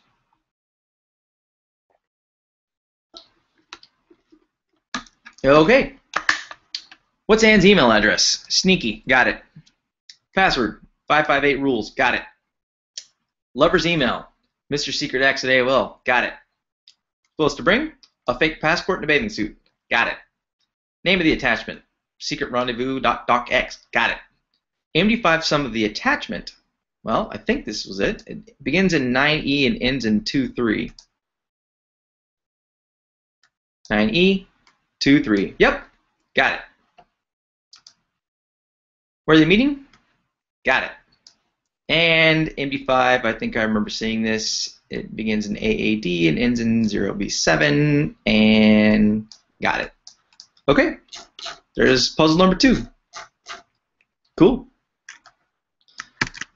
All right, and again, I said we're going to spend this whole time going over these challenges. I want to make another comment here that you have these available to you, obviously, and don't forget you have the answers available. Now, here's some things I don't like. I don't like playing video games with codes that give me extra lives, except for Contra. I mean, that's stupid. You have to have the 30 lives in Contra, right? My point is, when I first started playing Doom, if you guys remember from ID Software, when I started playing Doom, there was a code, IDQDFD, I think it was, or something close to that. I'm surprised I remember that, but I'm pretty sure that was it. It's called God Mode. It gave you all the weapons, all the ammunition, and I think it might have given you invincibility or just extremely high level of life, something like that. As soon as I found that code, I ran through the game, and it became really, really boring. And it became boring because you just went around and blew stuff up. There was no skill required. When you go through these type of things, if you literally just walk through every single one of them, you're just walking through and you're just repeating someone else's work. Real learning, real kinesthetic learning requires trial and failure. So trial and error is what I'm trying to say. It requires failure. You need to go through these and make mistakes. So like in the last video, I cut out, was it 11 minutes of me making a mistake? We make mistakes all the time in the security field. It's a learning point. It's a jump-off point. So go through puzzle 1, go through puzzle 2. Yeah, I'm covering these with you, but you know what? When you're going through it hands-on, don't bring up my notes. See how much you remember. See how much you can find on your own. Don't use the God code, okay? Don't use the code. Try to go through it. Try to learn as much as you can. Speaking of which, we're going to do that right now. Because I'm pretty darn sure I've never done puzzle 3 and Apple TV. I also don't know diddly about Apple TV. I don't know diddly. So here we go. How much time do we have? We have 35 minutes. Let's see if I can complete this. Actually, this one looks pretty easy. Well, who knows what they have in store for us. Okay. Anne and Mr. X have set up their new base of operations. While waiting for the extradition paperwork to go through, you and your team of investigators covertly monitor her traffic. Recently, Anne got a brand new Apple TV and gave it a static IP address. And for some reason, we have the IP address. Okay. It's on a private network. It ends in 1.10. Cool. And then here's a packet capture. All right. I can tell where this is going. We're going to do some network forensics for an Apple TV. I don't think I've done that. In fact, the bonus round for the 2014 challenge that we won has to do with Apple TV stuff, but we were not able to crack it because it literally requires technology that does not yet exist. Basically decrypting FaceTime traffic. So LMG is providing... Oh, no, it's not an Apple TV. It's a Fire TV. Amazon's thing. Yeah, so that's fairly similar. Okay, anyways, so you're the investigator, obviously, and do some stuff. Okay. Copy. Here we go. And this is, and oh, what? Oh, come on. TV. Paste it in. Set this all to 20. Ah, something like that. Okay. There you go. All right, we need to find the MAC address of the Apple TV, the user agent string of the Apple TV. Those two should be really easy. I mean, I don't see how they would. Yeah. What were Anne's first 4 search terms on the Apple TV? All incremental searches count. What the heck is an incremental search? I have an idea, but you know what ideas are worth in the forensics realm? Well, actually, that's a lie. Ideas are worth a lot. But what I'm getting at is don't just go off of ideas. So incremental search. Oops. An extra E on there. Oh, whatever. Found it. Oh, look, a Wikipedia page. Yay! Freaking love Wikipedia. All right. In computing, incremental search, incremental find, or real-time yeah, that's what I thought it was. That's what it is. Real-time suggestions, user interface. Okay, so here's what it is. You know when you're in Google and you start typing, and as you're typing, every letter that you type, it provides results to you? That's what incremental searching is. So if she's on an Apple TV and she's searching for something, I guess it has a browser built in or something. I don't know if Apple TV has a browser. I don't think they do. AirWeb, web browser for Apple TV. Well, there we go. It does have one. So maybe she's using that or something? I don't know. Let's see. Does my Google version here have incremental search enabled? Yes. So I type B, and it gives me some options. I type O, it gives me some options. It's pulling these from the internet, by the way. So I type in bodybuilding. I like bodybuilding. I don't do it, but I like it. I like to pretend I do it. I think we all do, right? Bodybuilding, and I type D, diet plan, diet. See all these things that are popping up. This is incremental searching. See this right here? I already have results. So that means my browser is doing a GET request every time I hit a letter, even if I hit space. See? I just got more results back from Google, even though I don't have them down here. I got these up here. Okay? So that's involved. Incremental searches are involved in some way, shape, or form. All right. Next up, the title of the first movie she clicked on. All right. Full URL to the movie trailer, and then we have a keyword here defined by preview-URL. Okay, I don't know what type of string that's going to be, if it's going to be in an XML object or a JSON query or freaking, I don't know, or JSON response is what I meant. What was the title of the second movie? Okay, so she's going to open some movies and get data back, and we have to parse that. And the price to buy the second movie, which I'm guessing this is going to be XML stuff because the internet's all XML now. What was the last full term and searched for? Okay, so first up, MAC address of the Apple TV. Let's do it. All these windows. You guys go away. I don't want you anymore. I'm done with you. Done with you too. And you too, Gary. I'm done with you too. All right, pop out of puzzle 2, puzzle 3, and there's our PCAP. Open it up.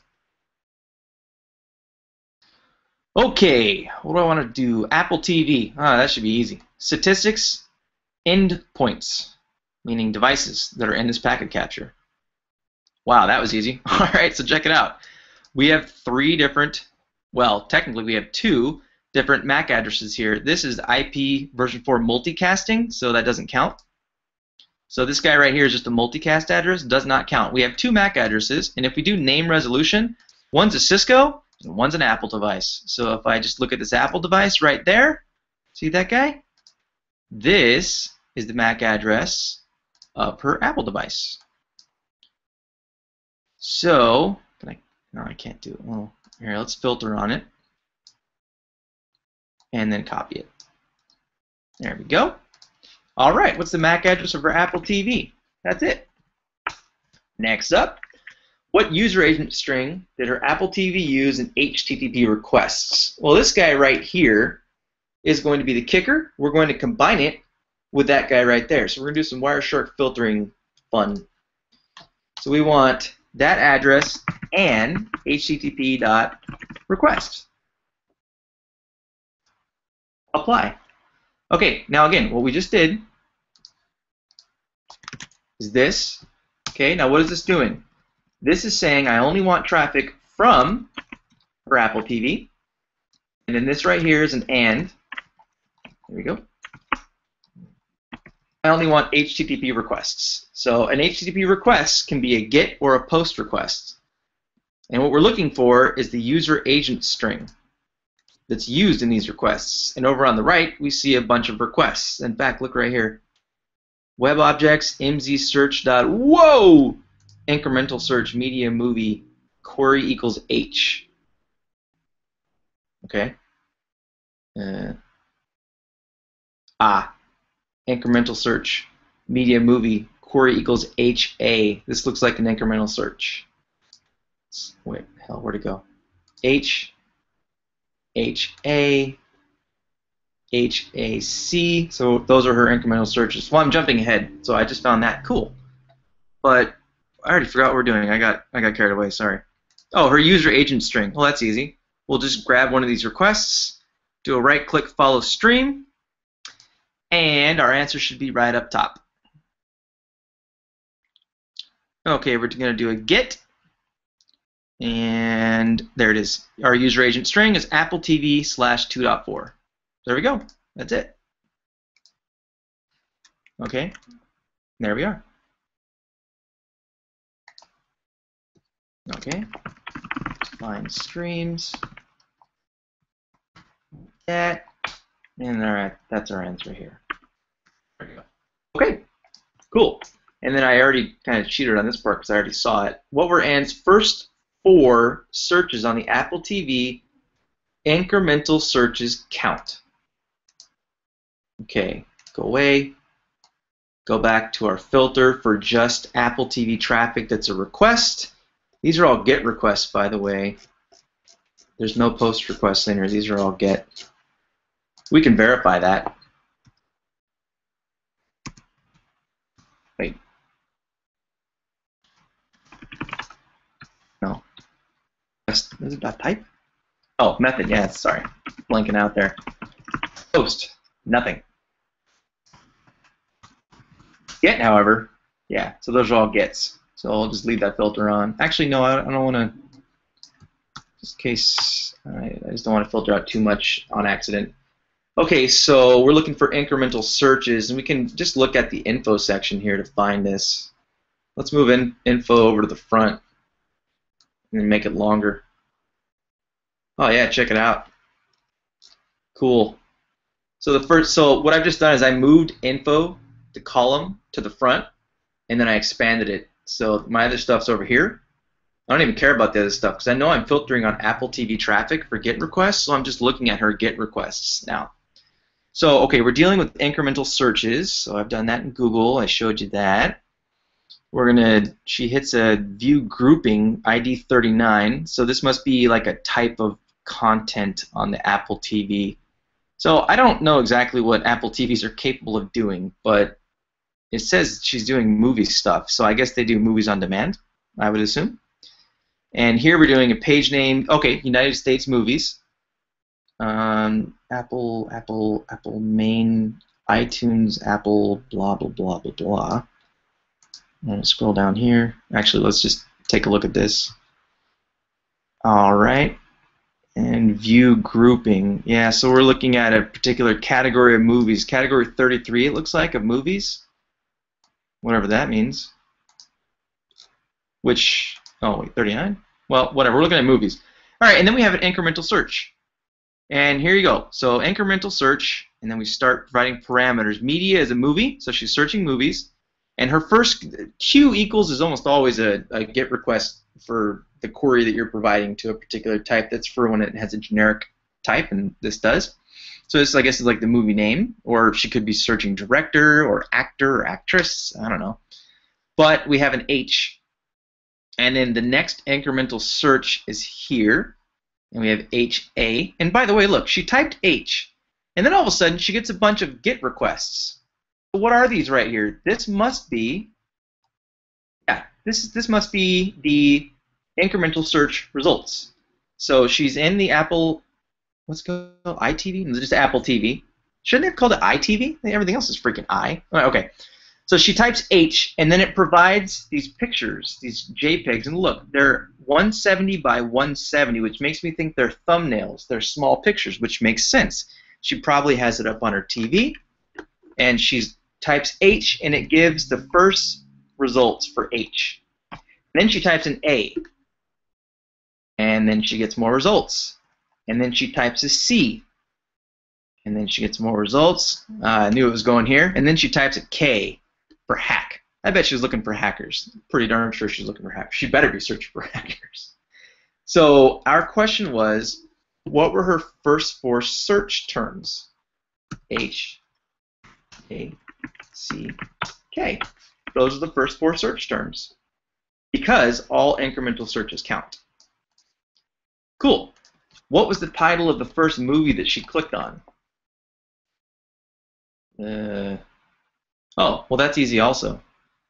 So, looks like this one's different. Oh, view movie. There it is. All right, so she does a GET request for this movie right here. And then something about a storefront, related items. Oh, this is trying to show other stuff. And then, boom, movie page, U.S. hackers, Ian Softly. What's this?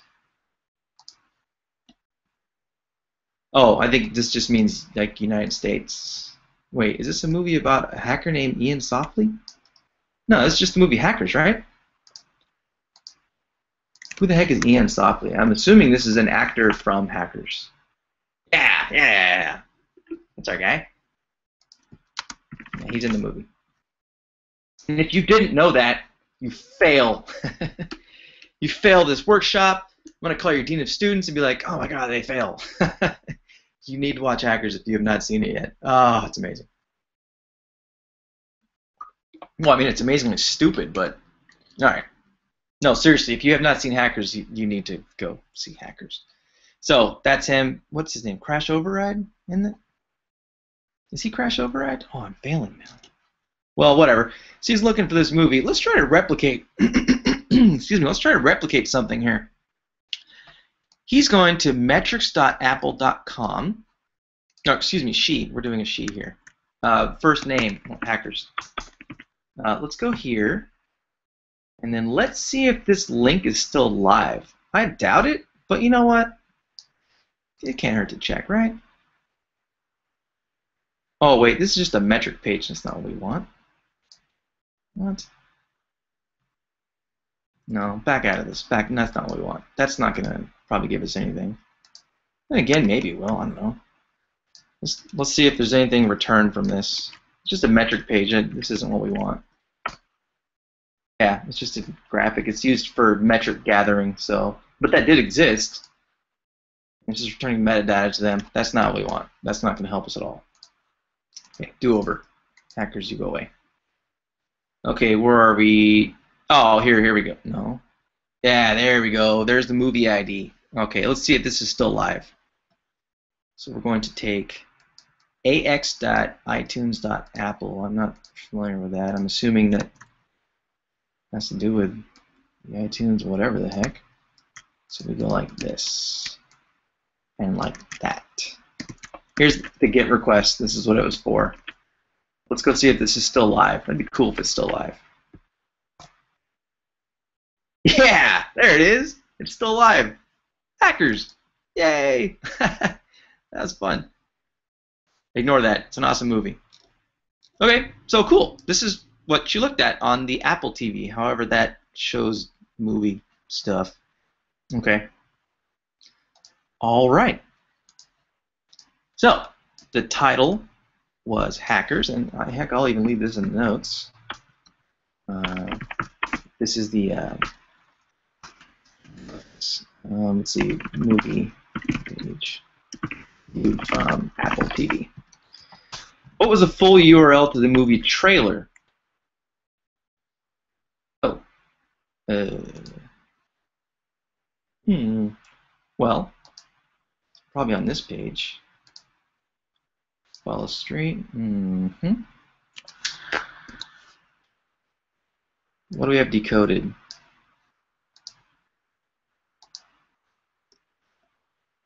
Get web objects. And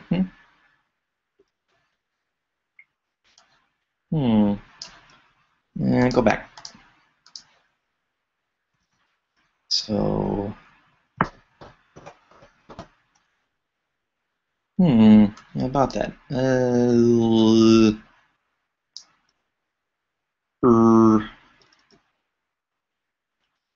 Pretty sure there should be some XML in here that I'm just failing to see.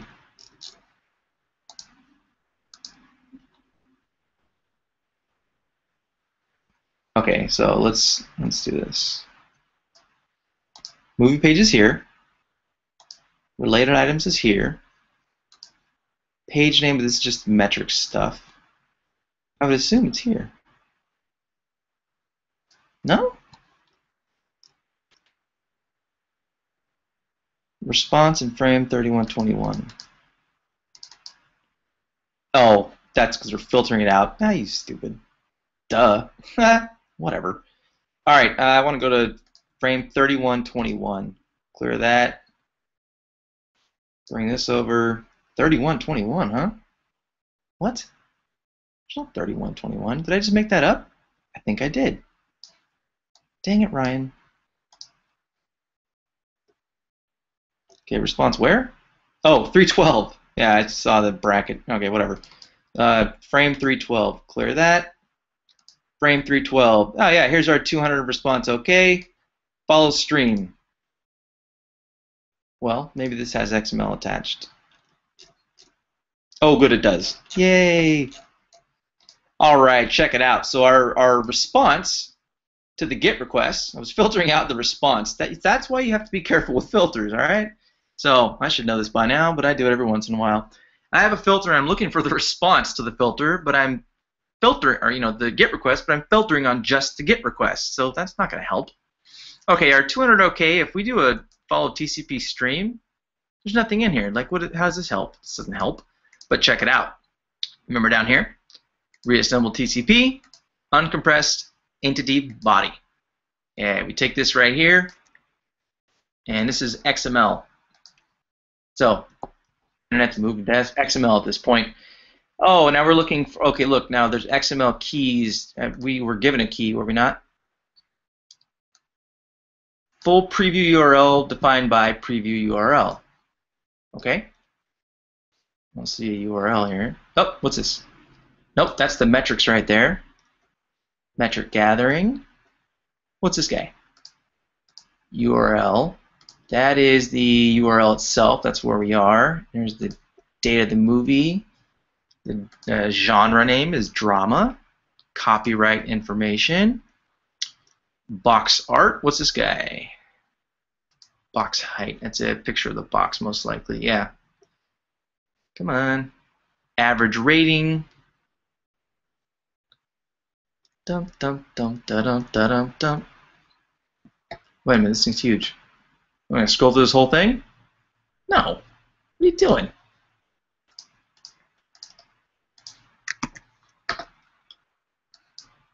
Alright, what's our string again? I already forgot. Preview URL. Cool.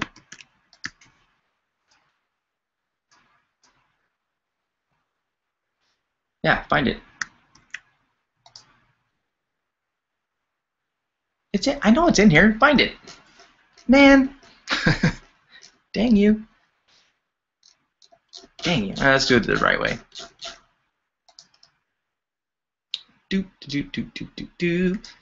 Export the bytes. And evidence3.bytes. Save you. Puzzle 3. Bytes. Open with you. There we go. So here's the XML. I don't know why I didn't just do this. Sorry, I didn't realize how long it was. So here's what I did. We have an XML file, right? Well, here you have frame data. Down here, don't care. Reassemble TCP. Okay, that's great. But here, uncompressed body entity. We wanted to export this, the actual XML itself. So you just go down here, you highlight the extensible markup language, or XML, you right-click, and then you go to Export Selected Packet Bytes. Okay, and what that provided to me is the XML document itself. So now what we want to do is there's a bunch of URLs. So this is much cleaner and easier to read. And we wanted the preview URL, and there it is right there. So in our dictionary, key preview URL string is right there. So we'll just take this whole thing right here. This looks kind of odd that we have two dots here, but here's the encoding. It's an M4V container, and this looks like the resolution. Okay, let's save that in our notes since that's the answer. But let's also see if it's live still. Since the video link was live, maybe this will be live. Yeah, it is. Cool. So 28.3 megabytes. All right. I'm not going to watch it. You need to if you haven't seen it. But moving on. What was the title of the second movie Anne clicked on? Well, this should be pretty easy since we already have our methodology here. Okay, where are we? There's hackers. And then incremental search S.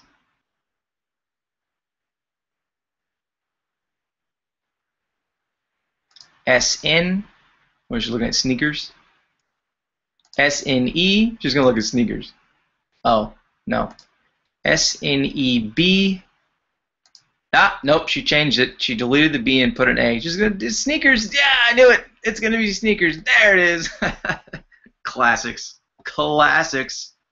So the movie well, hold on. Let's get the URL straight from this. Okay, so she goes to sneakers. And now we have the GET request. This is the metric page. This is the one that we want. And we look at HTTP and we see that our response is in frame 1186. All right, we clear this. 1186, here's our response. Scroll down, there's the XML for it. And here we go, export selected packet bytes. And let's just call this sneakers.xml since that's what it is.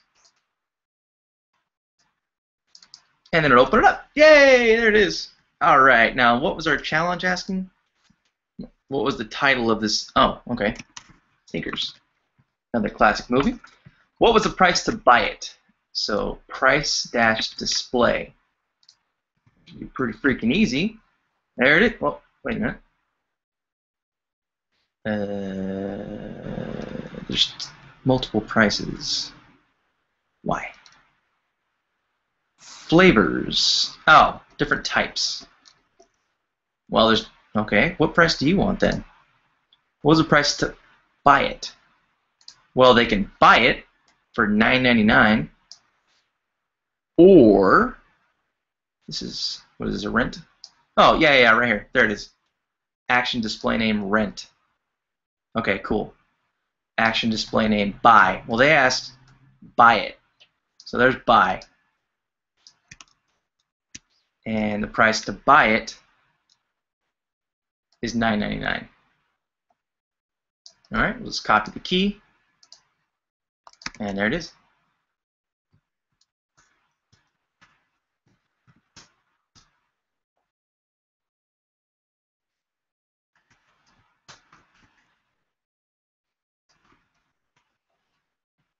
Oh. Okay, and you know what? There are other prices there, though. I'm just kind of interested in what else. I mean, you buy it, you rent it. What's flavors? What do you mean flavors? Standard DQ? ST standard deviation query? I don't know. There's two sets of buying and renting. The other one's flavors. Why is this? I'm just interested now. Buy it. Huh. Weird. Well, whatever. Okay.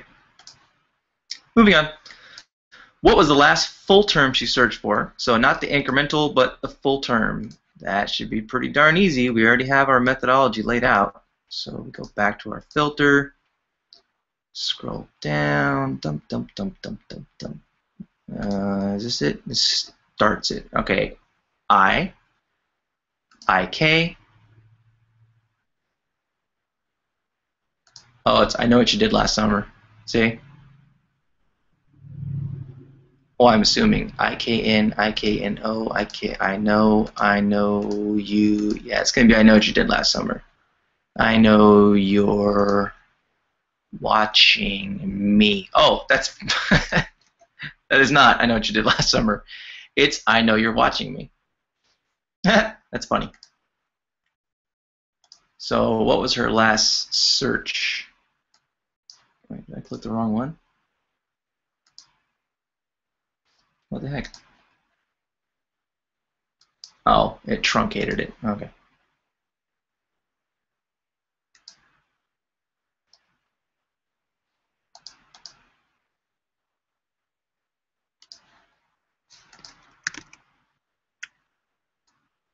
There it is. What was her last search term? I know you're watching me. Okay. Let's see if these are the answers. I'm pretty sure they are. This one's pretty easy. Wait, I just went to the wrong one. Here we go. So this wasn't very difficult.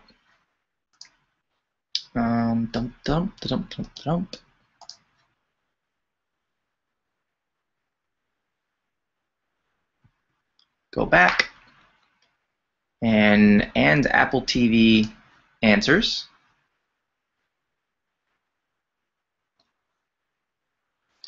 All right. Yep. Yep. Yep. Yep. Yep. Sneakers 999. Now you're watching me. Boom. So there it is. That's puzzle number 2. That's how you do it. I think we just took 20 minutes to do that one. Cool. So we got puzzles 1, 2, and 3 done. Awesome. So much time do we have? Well, we only have 7 minutes technically, or like what, 10 minutes till we hit the 2-hour mark. Well, I'll tell you what, I'm gonna push my luck and just see how far I can get quickly into puzzle number 4. Why not?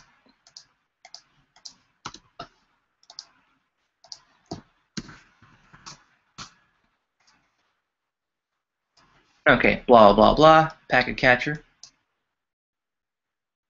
There we go. Save it. And stuff.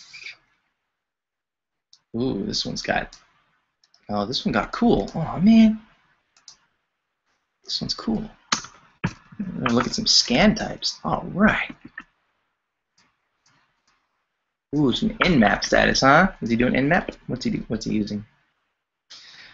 Fugitive in Mexico, Mr. X remotely infiltrates the Arctic Nuclear Fusion Research Facility lab subnet over the interwebs, virtually inside the building, pivoting through compromised system. He conducts some noisy network reconnaissance. So anyone who's going to pivot through a compromised system should probably not do noisy network reconnaissance, but whatever. Sadly, he's not very stealthy. Well, that's good for us, I guess. All right, we captured all of his traffic, and go find stuff. Okay, so he's doing network reconnaissance. What was the IP address of his scanner?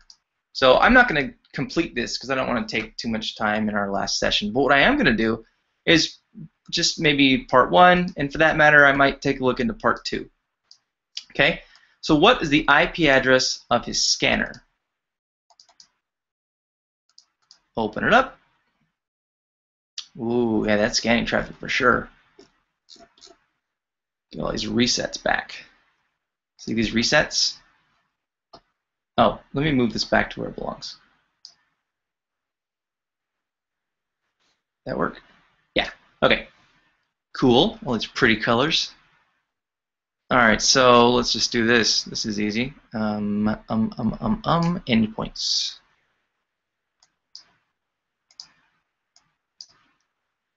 Well, based on packets and bytes, I would say that that is the MAC address.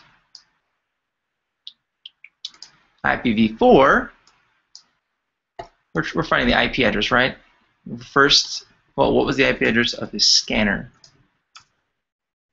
Yeah, okay, and go back. Well, I would say it's this guy. Let's find out.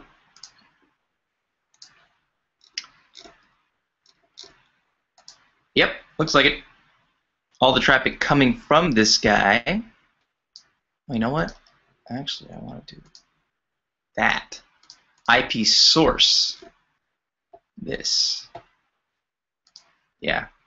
So he's going nuts. He's trying to hit all these different things. See all these services? He's using ephemeral ports here. High layer ports. And he's just trying to hit damn near everything under the sun. Typical scan, some type of scan, whether it be a Vuln scan or network mapping.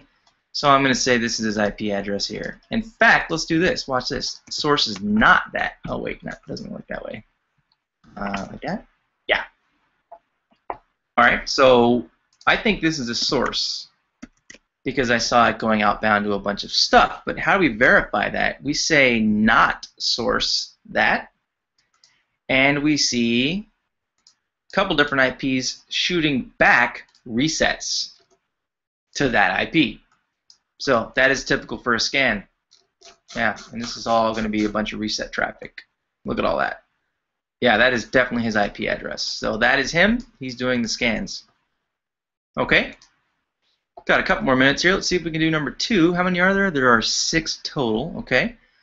For the first port scan he conducts, what type of port scan was it? Note the scan consisted of many thousands of packets. Pick one. These are different types of scans that you can do. So I'm going to assume he's using nmap, but who knows what he's using. But if you're not familiar with the different types of scans, see, does this have a good? Yeah, here you go. So the different types of scans in the scanning world use different techniques. So a SYN scan will send a SYN packet as if they're going to open up a real connection. SYNAC indicates the port is listening if it comes back. Otherwise, it gets a reset, which, by the way, remember all those resets we had? So he might be doing a SYN attack, but we're not 100% sure yet. We can do the following. Oh, sorry, I didn't go over the rest of them. There's also a TCP Connect scan, which uses a different methodology. UDP scans are on the UDP ports. These are not UDP scans because the first section here, right, starts off all TCP, so it's definitely not a UDP scan. And there's Christmas tree and init scan. Oh, there's a Christmas scan right there. SX, where it has all the damn flags turned on. That's fin, push, urgent, lighting up like a Christmas tree. And yeah, this goes into another section of network forensics, knowing what type of scans are coming your way. So we have a couple minutes. Let's take a look. All right, his first thing that goes out. What is it? It is a SYN. These are all SYNs. See? SYN, SYN, SYN, SYN. What that means, by the way, it looks like this is just a typical SYN scan. My choices are pick one. TCP SYN, TCP ACK. It's not an ACK. It's not a UDP. It is not Christmas tree, and it's not a reset. A reset actually sends a bunch of resets. Christmas tree sends a bunch of flags set. TCP Connect is something else. UDP, nope, and it's not doing an ACK because an ACK, when it's sent out without being requested, the server responds back basically saying, what the hell are you talking about, ACK? I didn't talk to you. That is if one of the ports is open or not. Just look into that type of scan. I'm going to say it's a TCP SYN, but we didn't look into the rest of it yet. So we need to take one and look at the decode for TCP. All right, what flags are set? The only flag that is set is a SYN. Therefore, we know it's not going to be a Christmas tree because the Christmas tree has all these freaking things on. That's just the way that it works. So let's go through our options here. Okay, TCP ACK. Let's take a look over here. What's a TCP ACK? All right, the ACK scan probe packets only have the ACK flag set. That's what I said, right? Does his have the ACK flag set? No. It has a SYN flag. The info tells us what flags are set, by the way. But we can also look right here. So the ACK is this guy. It's a 0. Flag's not set. It's not set here, or here, or here, or any of these. So it's not an ACK. It's not using UDP at all, so it's not that. All right, so let's see what a TCP Connect specifically is. TCP Connect will attempt to actually make TCP, this guy. All right, SYN scan is not an option. This is the case when the user does not blah, blah, blah, blah, yada, yada, freaking yada. All right. Doop, doop, doop, doop, doop, doop. I'll be honest, I am completely blanking on a TCP SYN scan. What to look for? I don't know why I am, but I am. Most basic form, the connect system call, provide, blah, blah, blah. If the port's listening, connect will succeed, otherwise it does not connect. Oh, duh. It's actually trying to connect directly to the port. So no, this is not that because it's not doing a direct connect. It's all right. So and then it's not a Christmas tree and it's not sending the resets, which you would see with a reset scan. Somewhere, I'm over it. All right. So what is it? Well, I think it's a TCP SYN. I might be wrong, but I think that's what it is. All right, and what's next? What were the IP addresses of the target that he discovered? Yeah, I'm going to have to digress at that point. That requires looking at the packet and seeing what does not send the reset back. So source here, and then you're going to do an AND when the response back flag set is not a reset. So yeah, we're going to stop right there if that's how you would do that. Let's take a look and see if I got the first two correct. Maybe I didn't. I don't know. Pretty sure the first one's right. And the second one, I'm pretty sure that's right. It's going to be funny if it's not right. Answers.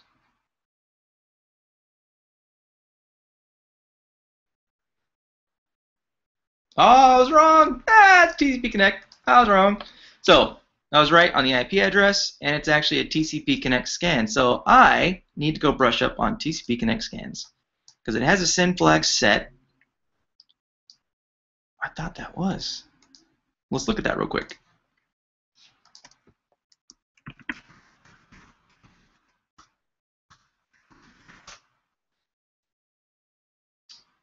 What is this? What are we doing? Chaos tables. Oh. Yes. SYN scans requires a raw socket. Yeah. Yeah.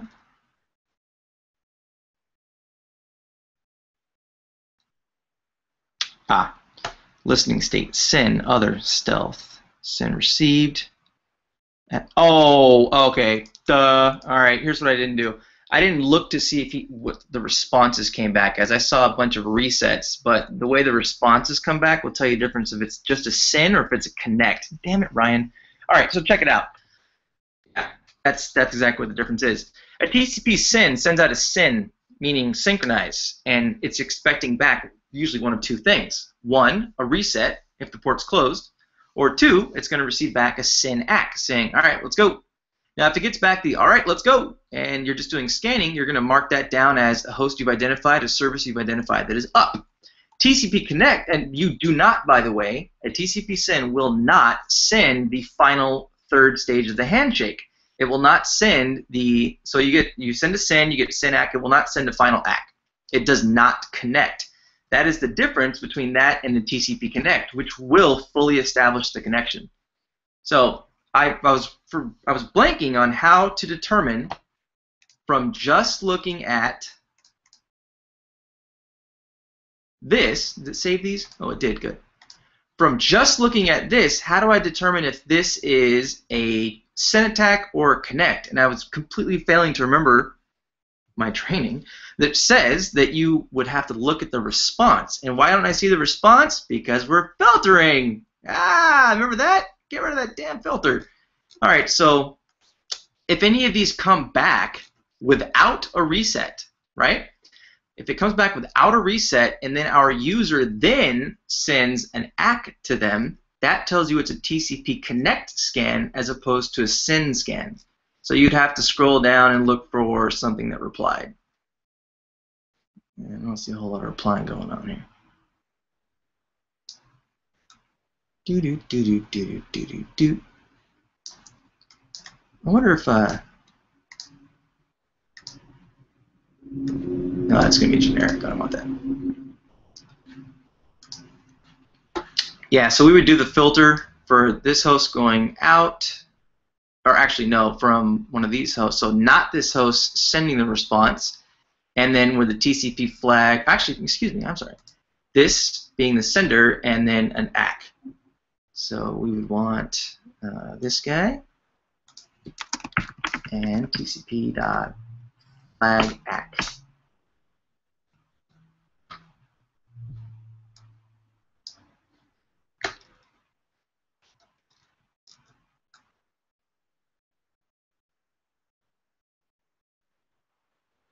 Oh, wait.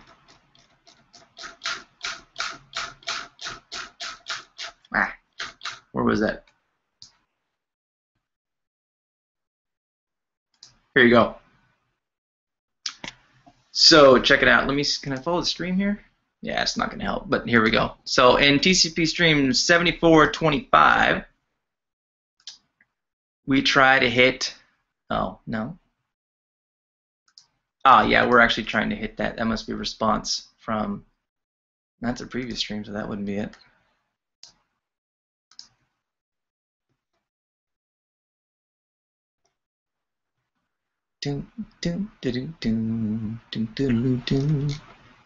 Yeah, well, I'll digress at this point because I'm not going to probably find the one that connected just doing this guy.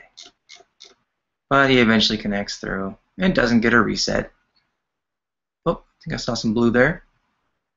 Yeah, you can do better filters. But the TCP Connect scan will fully establish the connection, whereas the TCP SYN scan will not respond even if the server side responds back in a favorable manner. Okay, so there you go. It's a TCP Connect scan.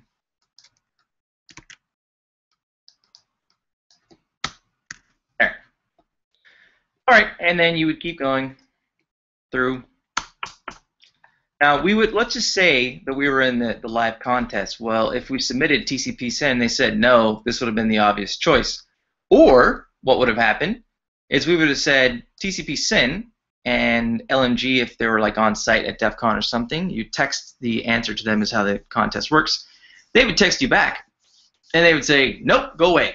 And you'd be like, what? So you'd review, or for that matter, even if you start looking at some of these, which you might not have available up front, depending on how they gave out the questions at the event.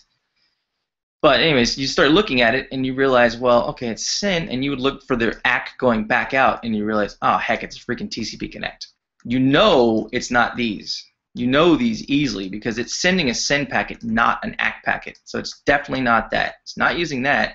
Doesn't have all the flags set, and it's not sending out a reset. So like we said, it had to be one of these guys, and just you have to remember how to determine the difference. This one fully establishes, this one doesn't, leaves the server hanging. This one, by the way, can create a problem because when you send a synchronize and a server sends a send ACK back, it keeps that connection open. Hopefully it's going to end up killing those connections, and if you keep using TCP send over and over and over to the same server, and it's acknowledging back and it's waiting for the third handshake, you might DDoS, or excuse me, you might denial of service the freaking thing, run a DOS on it. So, all right, cool. That's it. That's all, folks. Come here. There we go. Okay, so that's it. That's session number 6. We went through the puzzles. If you're interested in going through the remainder of the puzzles and you have any questions, feel free to send me an email. Again, my email address, you all have it. I've been sending out messages to you all the time. I'll send out the YouTube link when this bad boy finishes processing, and I'm pretty sure that's about it. All right. I highly suggest you go play with these challenges, get your hands on the tools. Remember, don't use the God code, all right? But if you want to use it for puzzle 1, puzzle 2, walk through it, great. Heck, do it 1, 2, and 3 and start off with 4 where we left off there. Go look up the different types of scans so you don't jump to a conclusion like I did. That's a TCP send scan, right? So the more you look into these things, the more you'll learn. That's it. I just want to keep shoving that down your throat. Go do the challenges. It's good stuff. Okay, that's all I've got. All right, everyone. See ya.